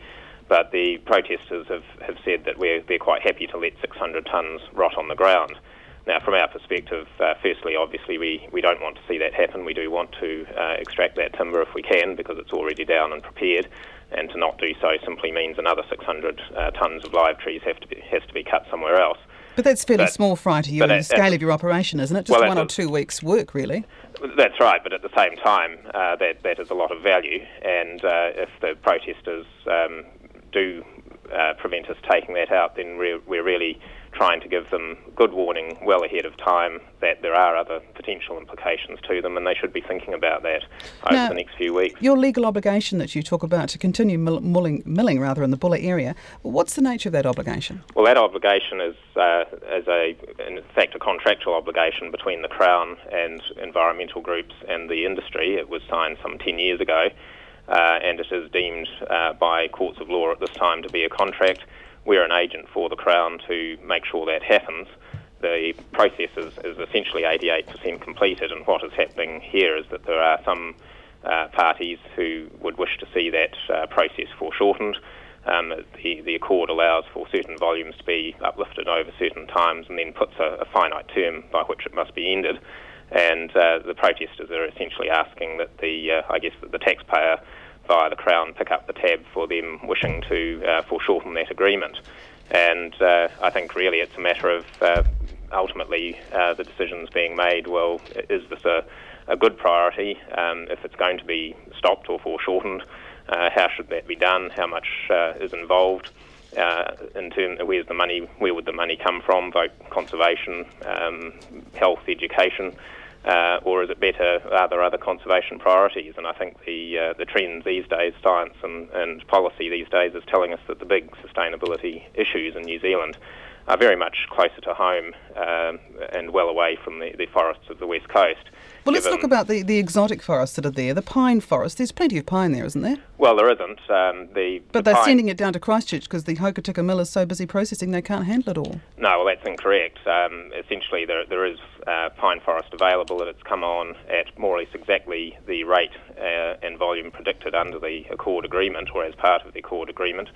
And that was organised as part of a transitional arrangement. Some of that wood always was going to go to other places because it physically cannot be processed on the West Coast, and it can't be processed until you reach higher levels of resource availability, which happens sometime early in the new century, at which time the final phase out of this particular operation is due to be completed. The conservationists are questioning your commitment to the coast area, saying that the Westport mill had closed a couple of weeks ago because they missed out on the contract with Timberland. So, what is your commitment to the area? Well, the commitment is very strong. This company's future and our whole objective is, as part of seeing the transitions of the Accord through, is for a long-term sustainable industry on the West Coast. The important issue here, though, is that there has been a mythology developed about exactly what the Accord meant, and many of the arguments that are being raised evolve from that. Those arguments were well tested in the 1995 High Court challenge, and they found essentially that while the agreement was a contract, Timberlands was administering it, or the Crown was administering it through Timberlands correctly. And what the Accord was about was providing opportunities for the West Coast industry as a whole, not individual sawmills or individual regions. And that is the fundamental flaw in the argument. And to that extent, this company is very determined to see a long-term sustainable industry on the West Coast. Thanks very much for that. That's Kit Richards from Timberlands, who's the planning manager there. Well, what does the Native Forest Action Group think of all this? Their spokesperson is Annette Cotter, and she's with us now. Good morning. Good morning. What do you think of their commitment to the West Coast area? Well, I think that Timberlands West Coast Limited is a self-serving opinion of what the West Coast Accord means for the West Coast. What they've done is that they've passed over their contract to South Westland, which is a mill that was supposed to have changed over to pine in the early 1990s. Well, let's look what's happened to you. You've now been served with notices to leave by when? Well, we haven't actually been served with notices. You've been threatened with a notice. We've been threatened. What Timberlands have done is that they've imported a tactic known as SLAT, which is strategic lawsuits against public participation. And that's a tactic that's been employed by United States big business against small environmental companies. What it basically is bully tactics. They're trying to use heavy-handed legal terms and threats. Well, you've been there 6 weeks. Presumably they're just losing their patience with these. They have to get you out somehow. Well, as they say, 600 tonnes of Remu is rotting. Well, that's a waste in anyone's language, isn't it? Well, nothing's been wasted. What's happening now is that the legal process, the political process is happening in Wellington. They're getting worried because the public opinion is turning against them.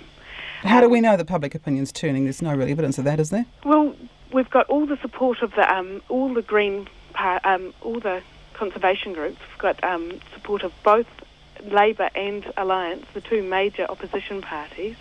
We've had floods of support come in from the general public. Awareness is increasing. Before our protest, people didn't realise, people didn't know that there was still rainforest logging continuing in New Zealand. Thank you very much for your time this morning. That's Annette Cotter. We'll follow that one with interest. It's been going on for many decades now. That's the Native Forest Action Group spokesperson, 8:28. You might have to picture this in your mind. Interesting story. A group of Upper Waitaki residents wants 3 towns and part of the country's 4th largest river shifted out of Canterbury and into Otago. Now, public hearings began yesterday on a community-led proposal to alter the regional boundary divide in Canterbury and Otago. It's the first time they've done this since 88. They were originally drawn up, these boundaries, in 1988. The disputed boundary currently runs along the south bank of the Waitaki River, and it splits the Waitaki district between the two regions.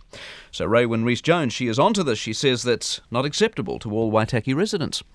If the proposal succeeds, the Omarama, Kurau and Otamatata townships, plus a significant farming area and part of the Waitaki River, will transfer out of Canterbury and into Otago. The 3 farmers and 2 businessmen who are behind the breakaway bid currently reside in that part of the Waitaki district that's within the Canterbury region. Omarama farmer Tim Wardell explains why they'd rather be in Otago. At present, the Waitaki District Council has to deal with 2 regional councils, and from the figures that we've gained, that's at least an inefficiency cost to the ratepayers of $150,000. When the boundary was drawn up in 1989, it was done on watershed or catchment, and there was no consideration taken for community of common interest, which in the case of the Upper Waitaki, Omarama, Otamatata and Kurau is Oamaru, and therefore by definition Dunedin. And there just seems to be a general feeling within the community that we would be better served and more comfortable with the Otago Regional Council. Keen to expand, the Otago Regional Council supports the proposal. The Chief Executive, Graham Martin, says it's what the community wants. This council has had expressions of concern from citizens in that area since 1989, when both regional councils were formed.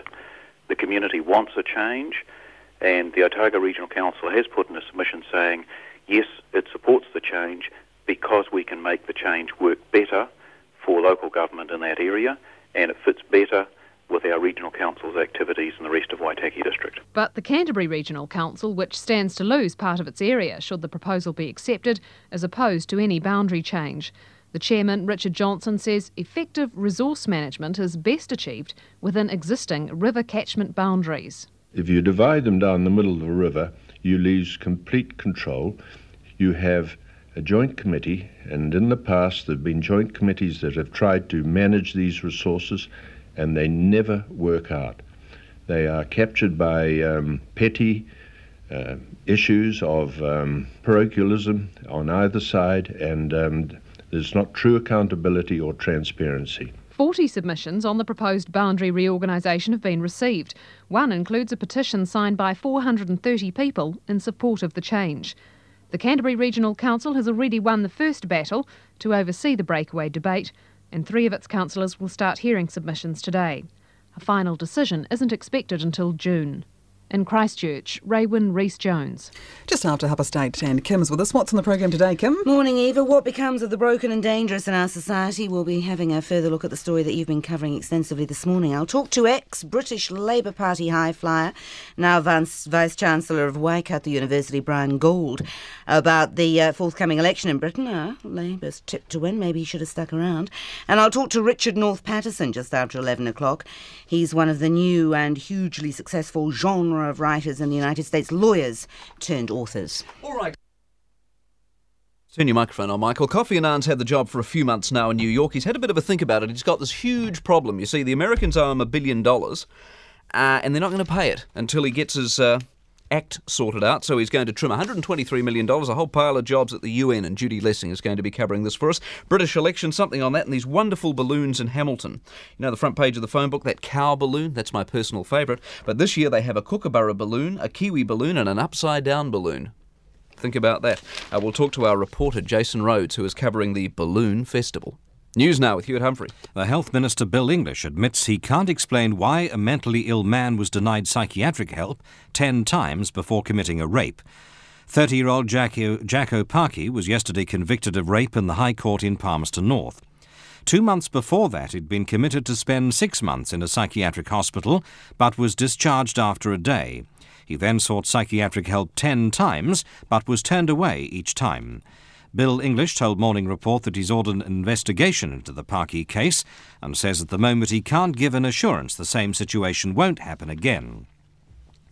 Despite assurances from the Papua New Guinea government, it's still not clear that command of the army has been resolved. Prime Minister Sir Julius Chan yesterday sacked his army commander, Brigadier General Jerry Singirok, after the general called on him to resign for hiring mercenaries to help with the Bougainville rebellion.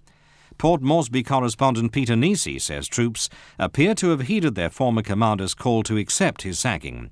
But he says it's not clear exactly what's happening in the army and no one has been allowed in or out of any barracks.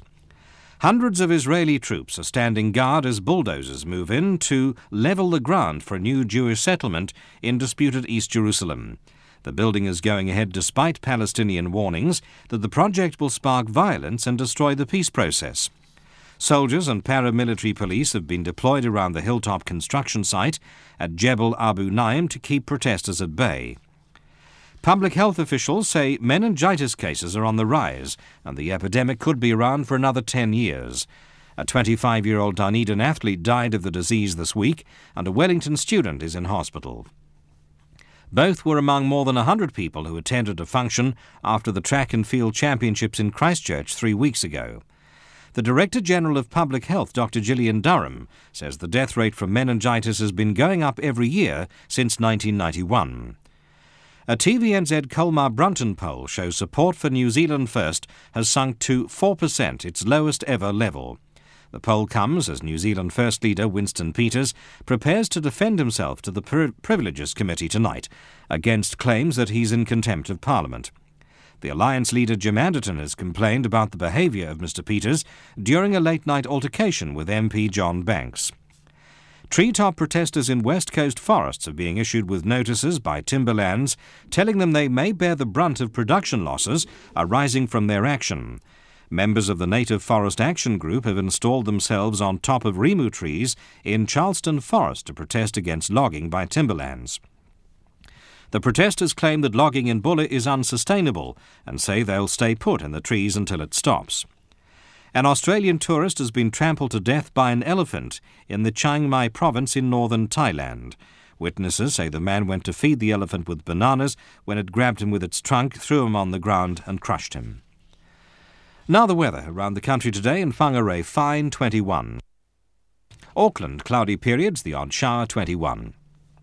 Hamilton and Tauranga fine 20 to 21, Rotorua and Taupo fine 18 to 19, Gisborne, Napier, Hastings fine 21-22, New Plymouth and Palmerston North cloudy periods 18 to 19, Wanganui, Masterton, Wellington and Nelson fine 18 to 19, Blenheim morning cloud clearing 21 degrees, Greymouth increasing cloud 17, Christchurch fine 19, Queenstown high cloud 17 in Timaru fine, Dunedin fine 15 and in Invercargill occasional showers 16 degrees.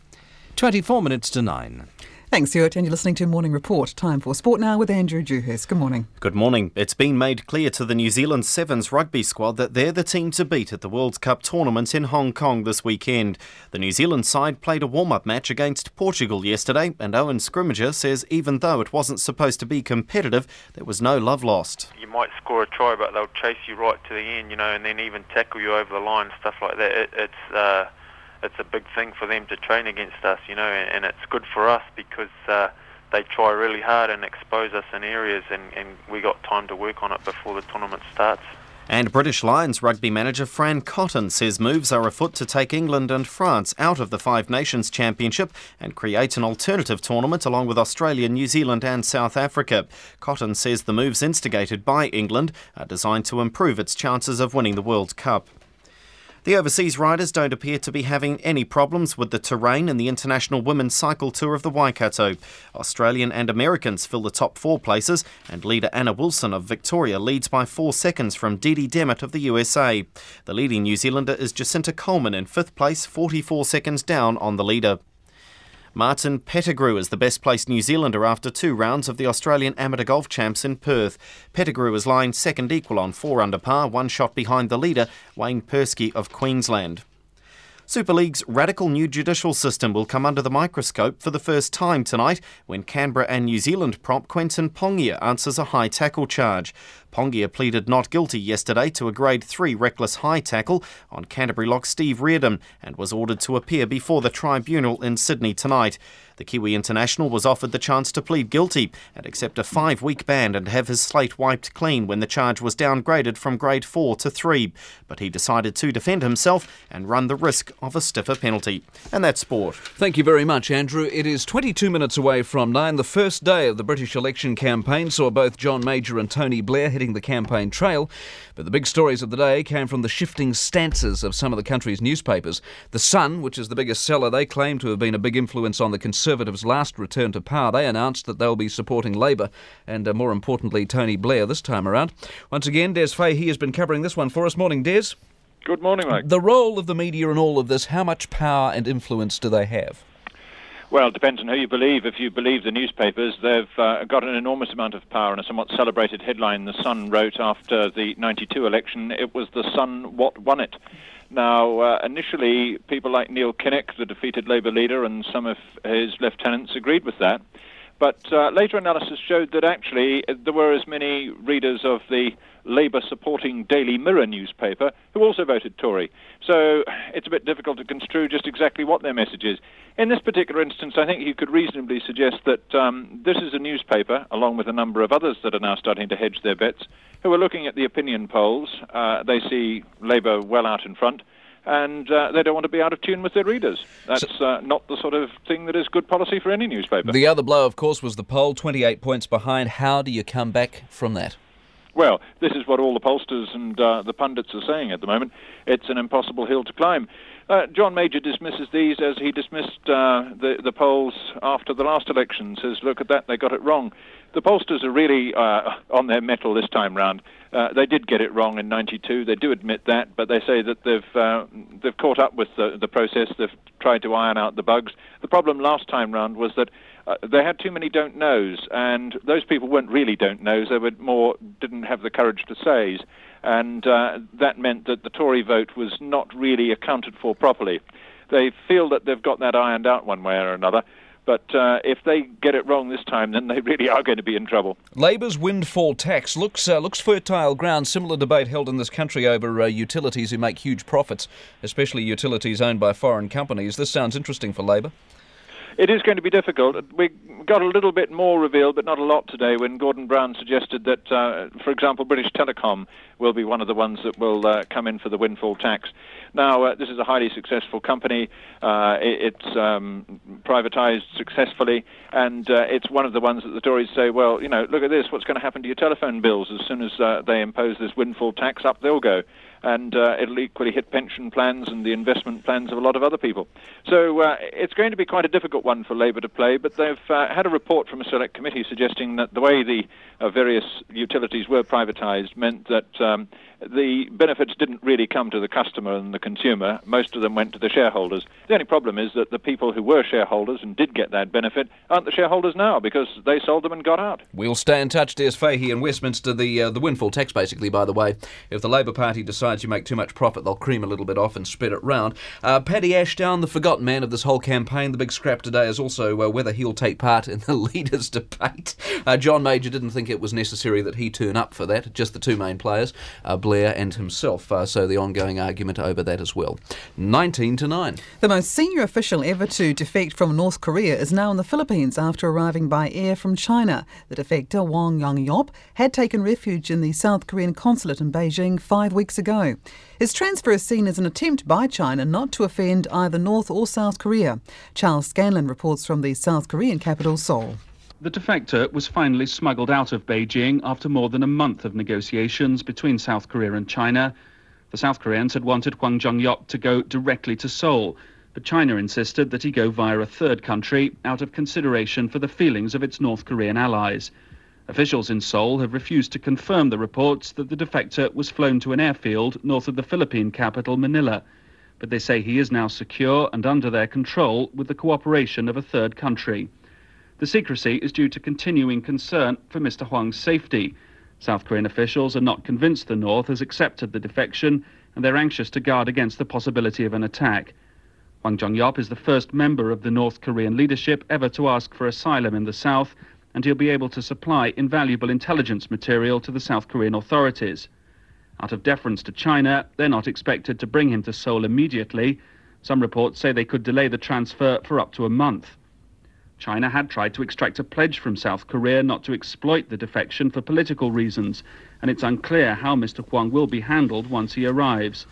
Defectors are normally paraded by the intelligence agency at a news conference and are considered important assets in the propaganda war against North Korea. Charles Scanlon reporting from the South Korean capital, Seoul. 17:29. I should have mentioned a moment ago that on the British elections and things British, that my old mate Jeffrey's in Britain at the moment, and he's going to be on the programmes tomorrow to tell us what he's been doing. He went to a Super League game.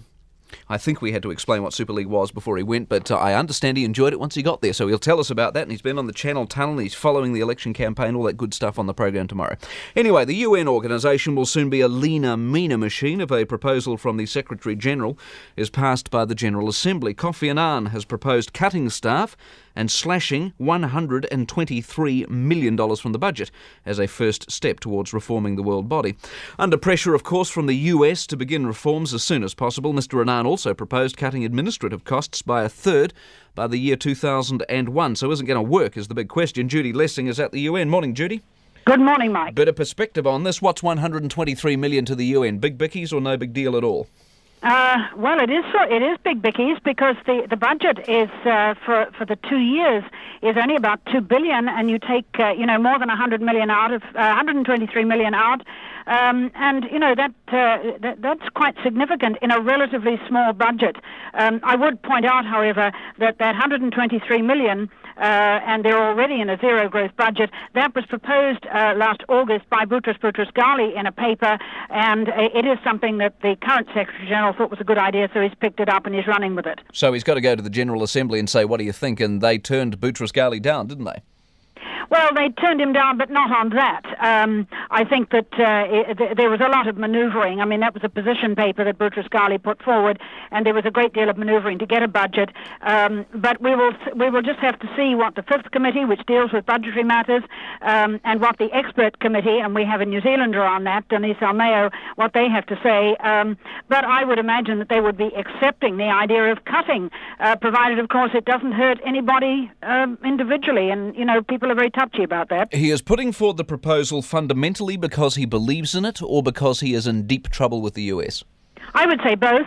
I think he really does believe in reform. He says it's not an end in itself. It's a way of making the UN much more responsive and more efficient, and I think that's fair. I mean, I don't think the UN is bloated, and I don't think that there are too many people in general, but you can always find areas where there are just too many people, or sometimes too many people all doing the same job when a couple of people could do it. But I do think he is committed to reform. He's been in the organization. He knows what doesn't work. He's had to work with what doesn't work, and I think he's learned his lesson. Is it enough to impress the US to dig deep into their pockets and pull the money out? Yeah, well, that's a big question, isn't it? After he announced all of this yesterday, he had a phone call. He made two phone calls, one to Jesse Helms, the chairman of the Senate Foreign Relations Committee, and one to the Speaker of the House, Newt Gingrich.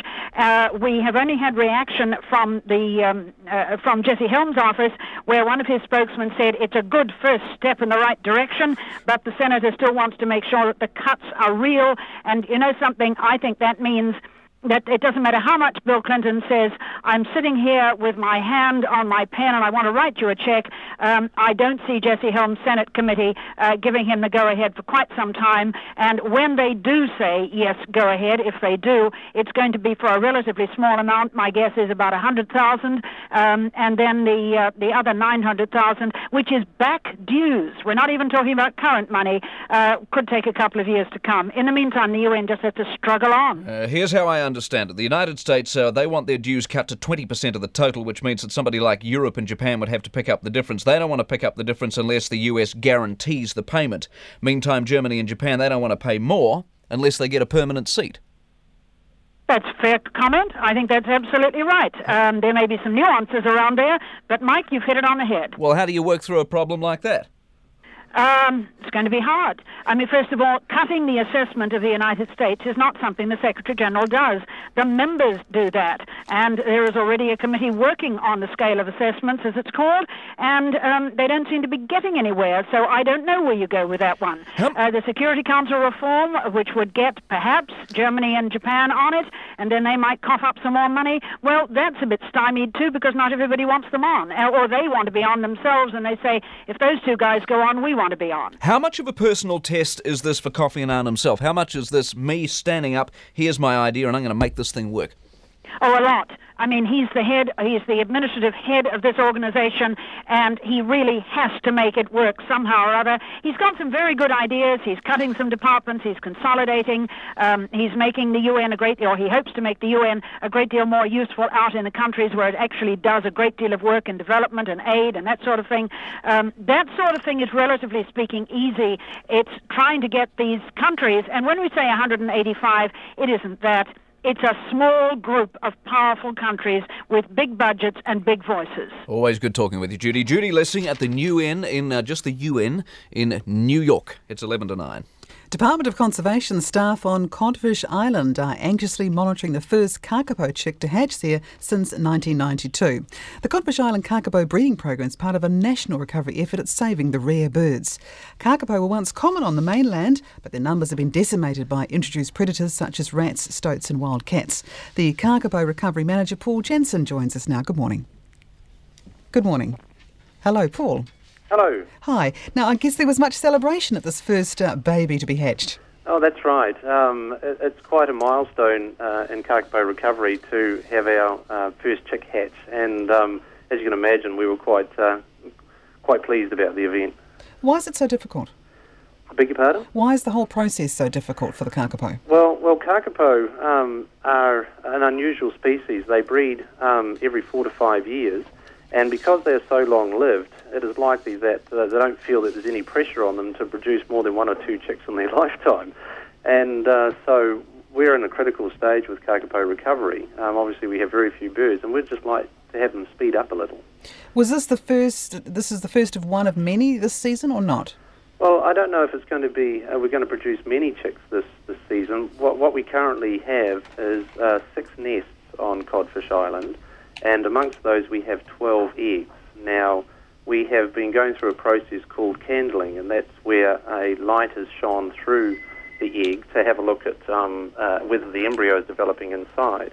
And at this stage, we have done 8 of those 12 eggs, and 4 of them have proved to be fertile, and another 4 have proved to have either dead embryos in them or are infertile. So at this stage, we're 50-50. We have 50% of our eggs which are good and 50% of our eggs which are bad, and we've got another 4 to go, so it'll be interesting to see how those pan out.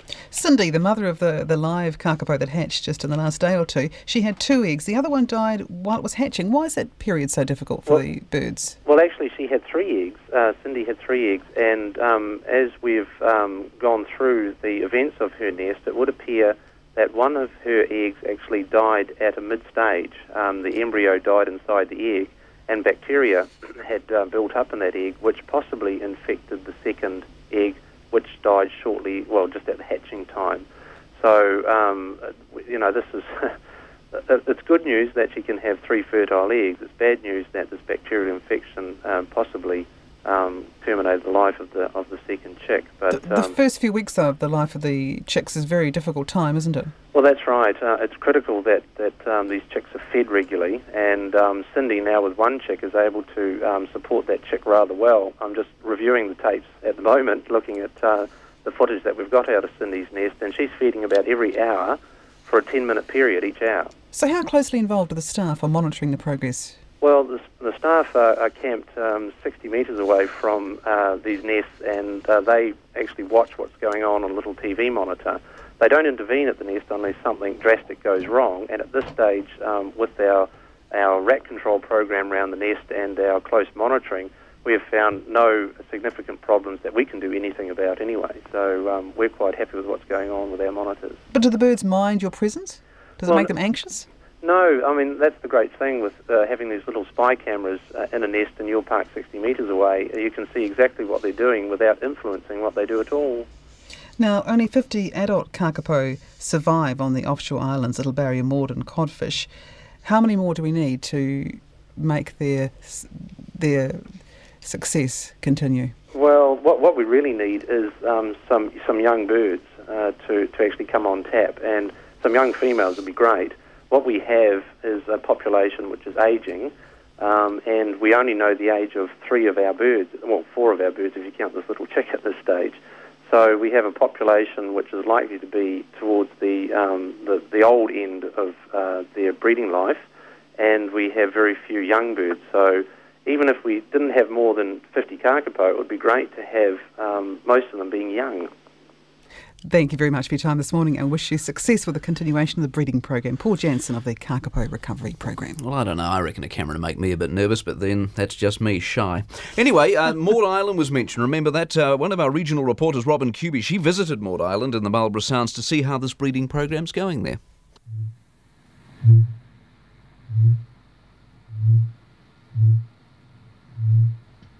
The call of the kakapo is a sound that's no longer heard in mainland New Zealand forests. Kakapo is the world's heaviest parrot, weighing up to 3.5 kilograms and handsomely attired in mottled green plumage. Maud Island is home to 8 adult kakapo. A Maud Island dock officer, Jason Mallam, says the birds all carry radio transmitters but mostly roam free. He says dock's main role is ensuring the islands remain predator-free and that the birds have plenty to eat. We have a supplementary feed program going with all the on all the islands. On this island anyway, the birds are given various nuts, almonds, walnuts and safflower, sunflower and pumpkin seed, and also at various times of the year they get fed apple and kumara and also sweet corn. The aim of that is to get the birds into better conditions so that they're more able or more likely to breed, and then hopefully stimulate them into breeding more than the once every 4 to 5 years, which they do now. A dock assistant, Joe Mallam, says kakapo tend to keep to themselves, but they're unique birds to deal with. The thing I notice the most about the birds and handling the birds and being near them is the smell. They have the most wonderful, sweet, pungent smell, and it's quite special. It's like nothing I've ever smelt before. In fact, if you were to collect feathers, which we do when we're doing our supplementary feed run, we also keep an eye on any sorts of natural feeding sign or feathers, because at this time of the year they're molting, so we collect the feathers to keep an eye on their molt. And if you place a feather in a warm place on a sunny windowsill for a couple of minutes and then smell it, you can actually smell that same smell. It's quite neat. Jason Mallam says there's been no breeding success yet from the 4 female and 4 male kakapo living on Maud Island. He says it's difficult to know which birds will breed because kakapo live for at least 60 years and not much is known about their fertility. But he says the captive bred 5-year-old female bird Hoki has the best chance of success. Yeah, I guess we have got our hopes pinned on Hoki. The other birds that we've got here, I think a lot of them are older birds, so they could in fact be past optimum breeding age. So yeah, Hoki's our real linchpin here, being such a young bird. She's been very closely monitored, more closely monitored than any of the other birds. Jason Mullum says Maud Island's other well-known resident is the mild-mannered Richard Henry, the last surviving kakapo from Fiordland. For Morning Report, Robin Cuby. 429. The New Zealand Hot Air Balloon Fiesta has begun in Hamilton with 32 balloons from around this country and around the world taking part. Jason Rhodes is on balloon duty for us this morning. Morning, Jason. Good morning, Mike. 32 balloons must make for a spectacular sight. It certainly has indeed. It sort of turned the city into a bunch of kids again. Everybody's rushing out of buildings and saying, oh, there goes that balloon, there goes this one. The shapes of kookaburra and a kiwi and a cookie bear have floated by just recently, and the balloons have sort of made a northern track over the city. I was going to say, would you get a good view? Because not many high-rise buildings in Hamilton, are there? There's not. There's been a few people up on one or two roofs, but generally all you need to do is walk out a door and look skywards. In fact, I'm waiting for a few sort of nose-to-tail prangs at city intersections this morning. I was looking at, it's the phone book. The balloon made the phone book, didn't it? That wonderful cow balloon, the Frisian cow. Yes, indeed. Is the Frisian back this year? I haven't seen it floating by this morning, but I'm sure it being the Waikato, a cow would have to be one of the balloons up in the air. You need good conditions. You do, and the perfect conditions this morning. Just a slight breath of wind, but that's enough, and the balloons one or two of them are now starting to land down the northern end, and they basically just look for any big patch of grass or a big open space, and they land. One or two have gone down in schools, and so the kids are now out looking at the balloons. And so you also have the cars that trail these balloons, don't you? Don't you have people sort of keeping an eye on the balloon so they can... There is chase cars, yes, that basically follow them and get to where they land and then pack them up and take them to where they're taking off from next. All right, you'll need to paint me a picture of this. You said a kiwi balloon. I think I can work that one through. It looks like a kiwi, am I right in saying that? Yes, indeed. As opposed to a New Zealand or kookaburra? The kookaburra, it's absolutely ginormous. I'd hate to think what the size of it or how much material is involved, but it actually squawks or sings like a kookaburra as it goes overhead. Sorry? It squawks or sings like a kookaburra. I'm not going to imitate what it sounded like, but... Why not? We're paying you for this, aren't you? So anyway, so it's got like a speaker and it makes a kookaburra noise. It makes a kookaburra noise. And Cookie Bear went over the top. That's pretty self-explanatory. And apparently cookies are coming out of that one at various stages as well. I read one of your stories. I've lost it momentarily, but it was the Encyclopedia Britannica. I mean, it's like a bunch of books. It's like a massive book, basically, yes, and that one's from the States. A huge book balloon. A huge book balloon. See, don't you have, I don't know, do you know much about balloons themselves, the aerodynamics? Because, I mean, a book's square. Would a square balloon work? There's all shapes and sizes of them. I don't know how they actually make some of these shapes to actually fly. The basket at the bottom of them, and the big round ones seem to be quite big baskets, but the kookaburra and the roll of egg for film and ones like those are a lot smaller, and I think they've managed to get the balance that way, and you just hear this massive whoosh of propane gas being fired up into the balloons. Where do these people buy them? I mean, where do you go to get a kookaburra balloon made? I think that one's come from Australia, actually, for this event. Okay. But, no. Where would you go to get a kiwi balloon made? Would you get one here, or are they some sort of international company? Do we know or not? Unsure, Mike. Very much unsure. I think they almost are made to order.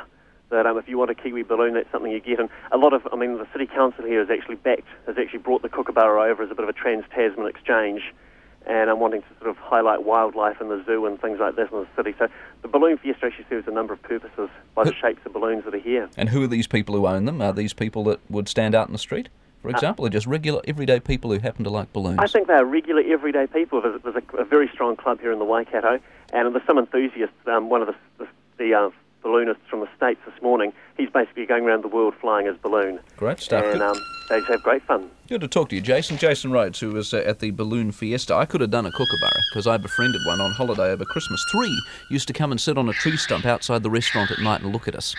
And they eat only chicken and beef, was the story the waitress was telling us. This is the kiwi, though. Have a good day.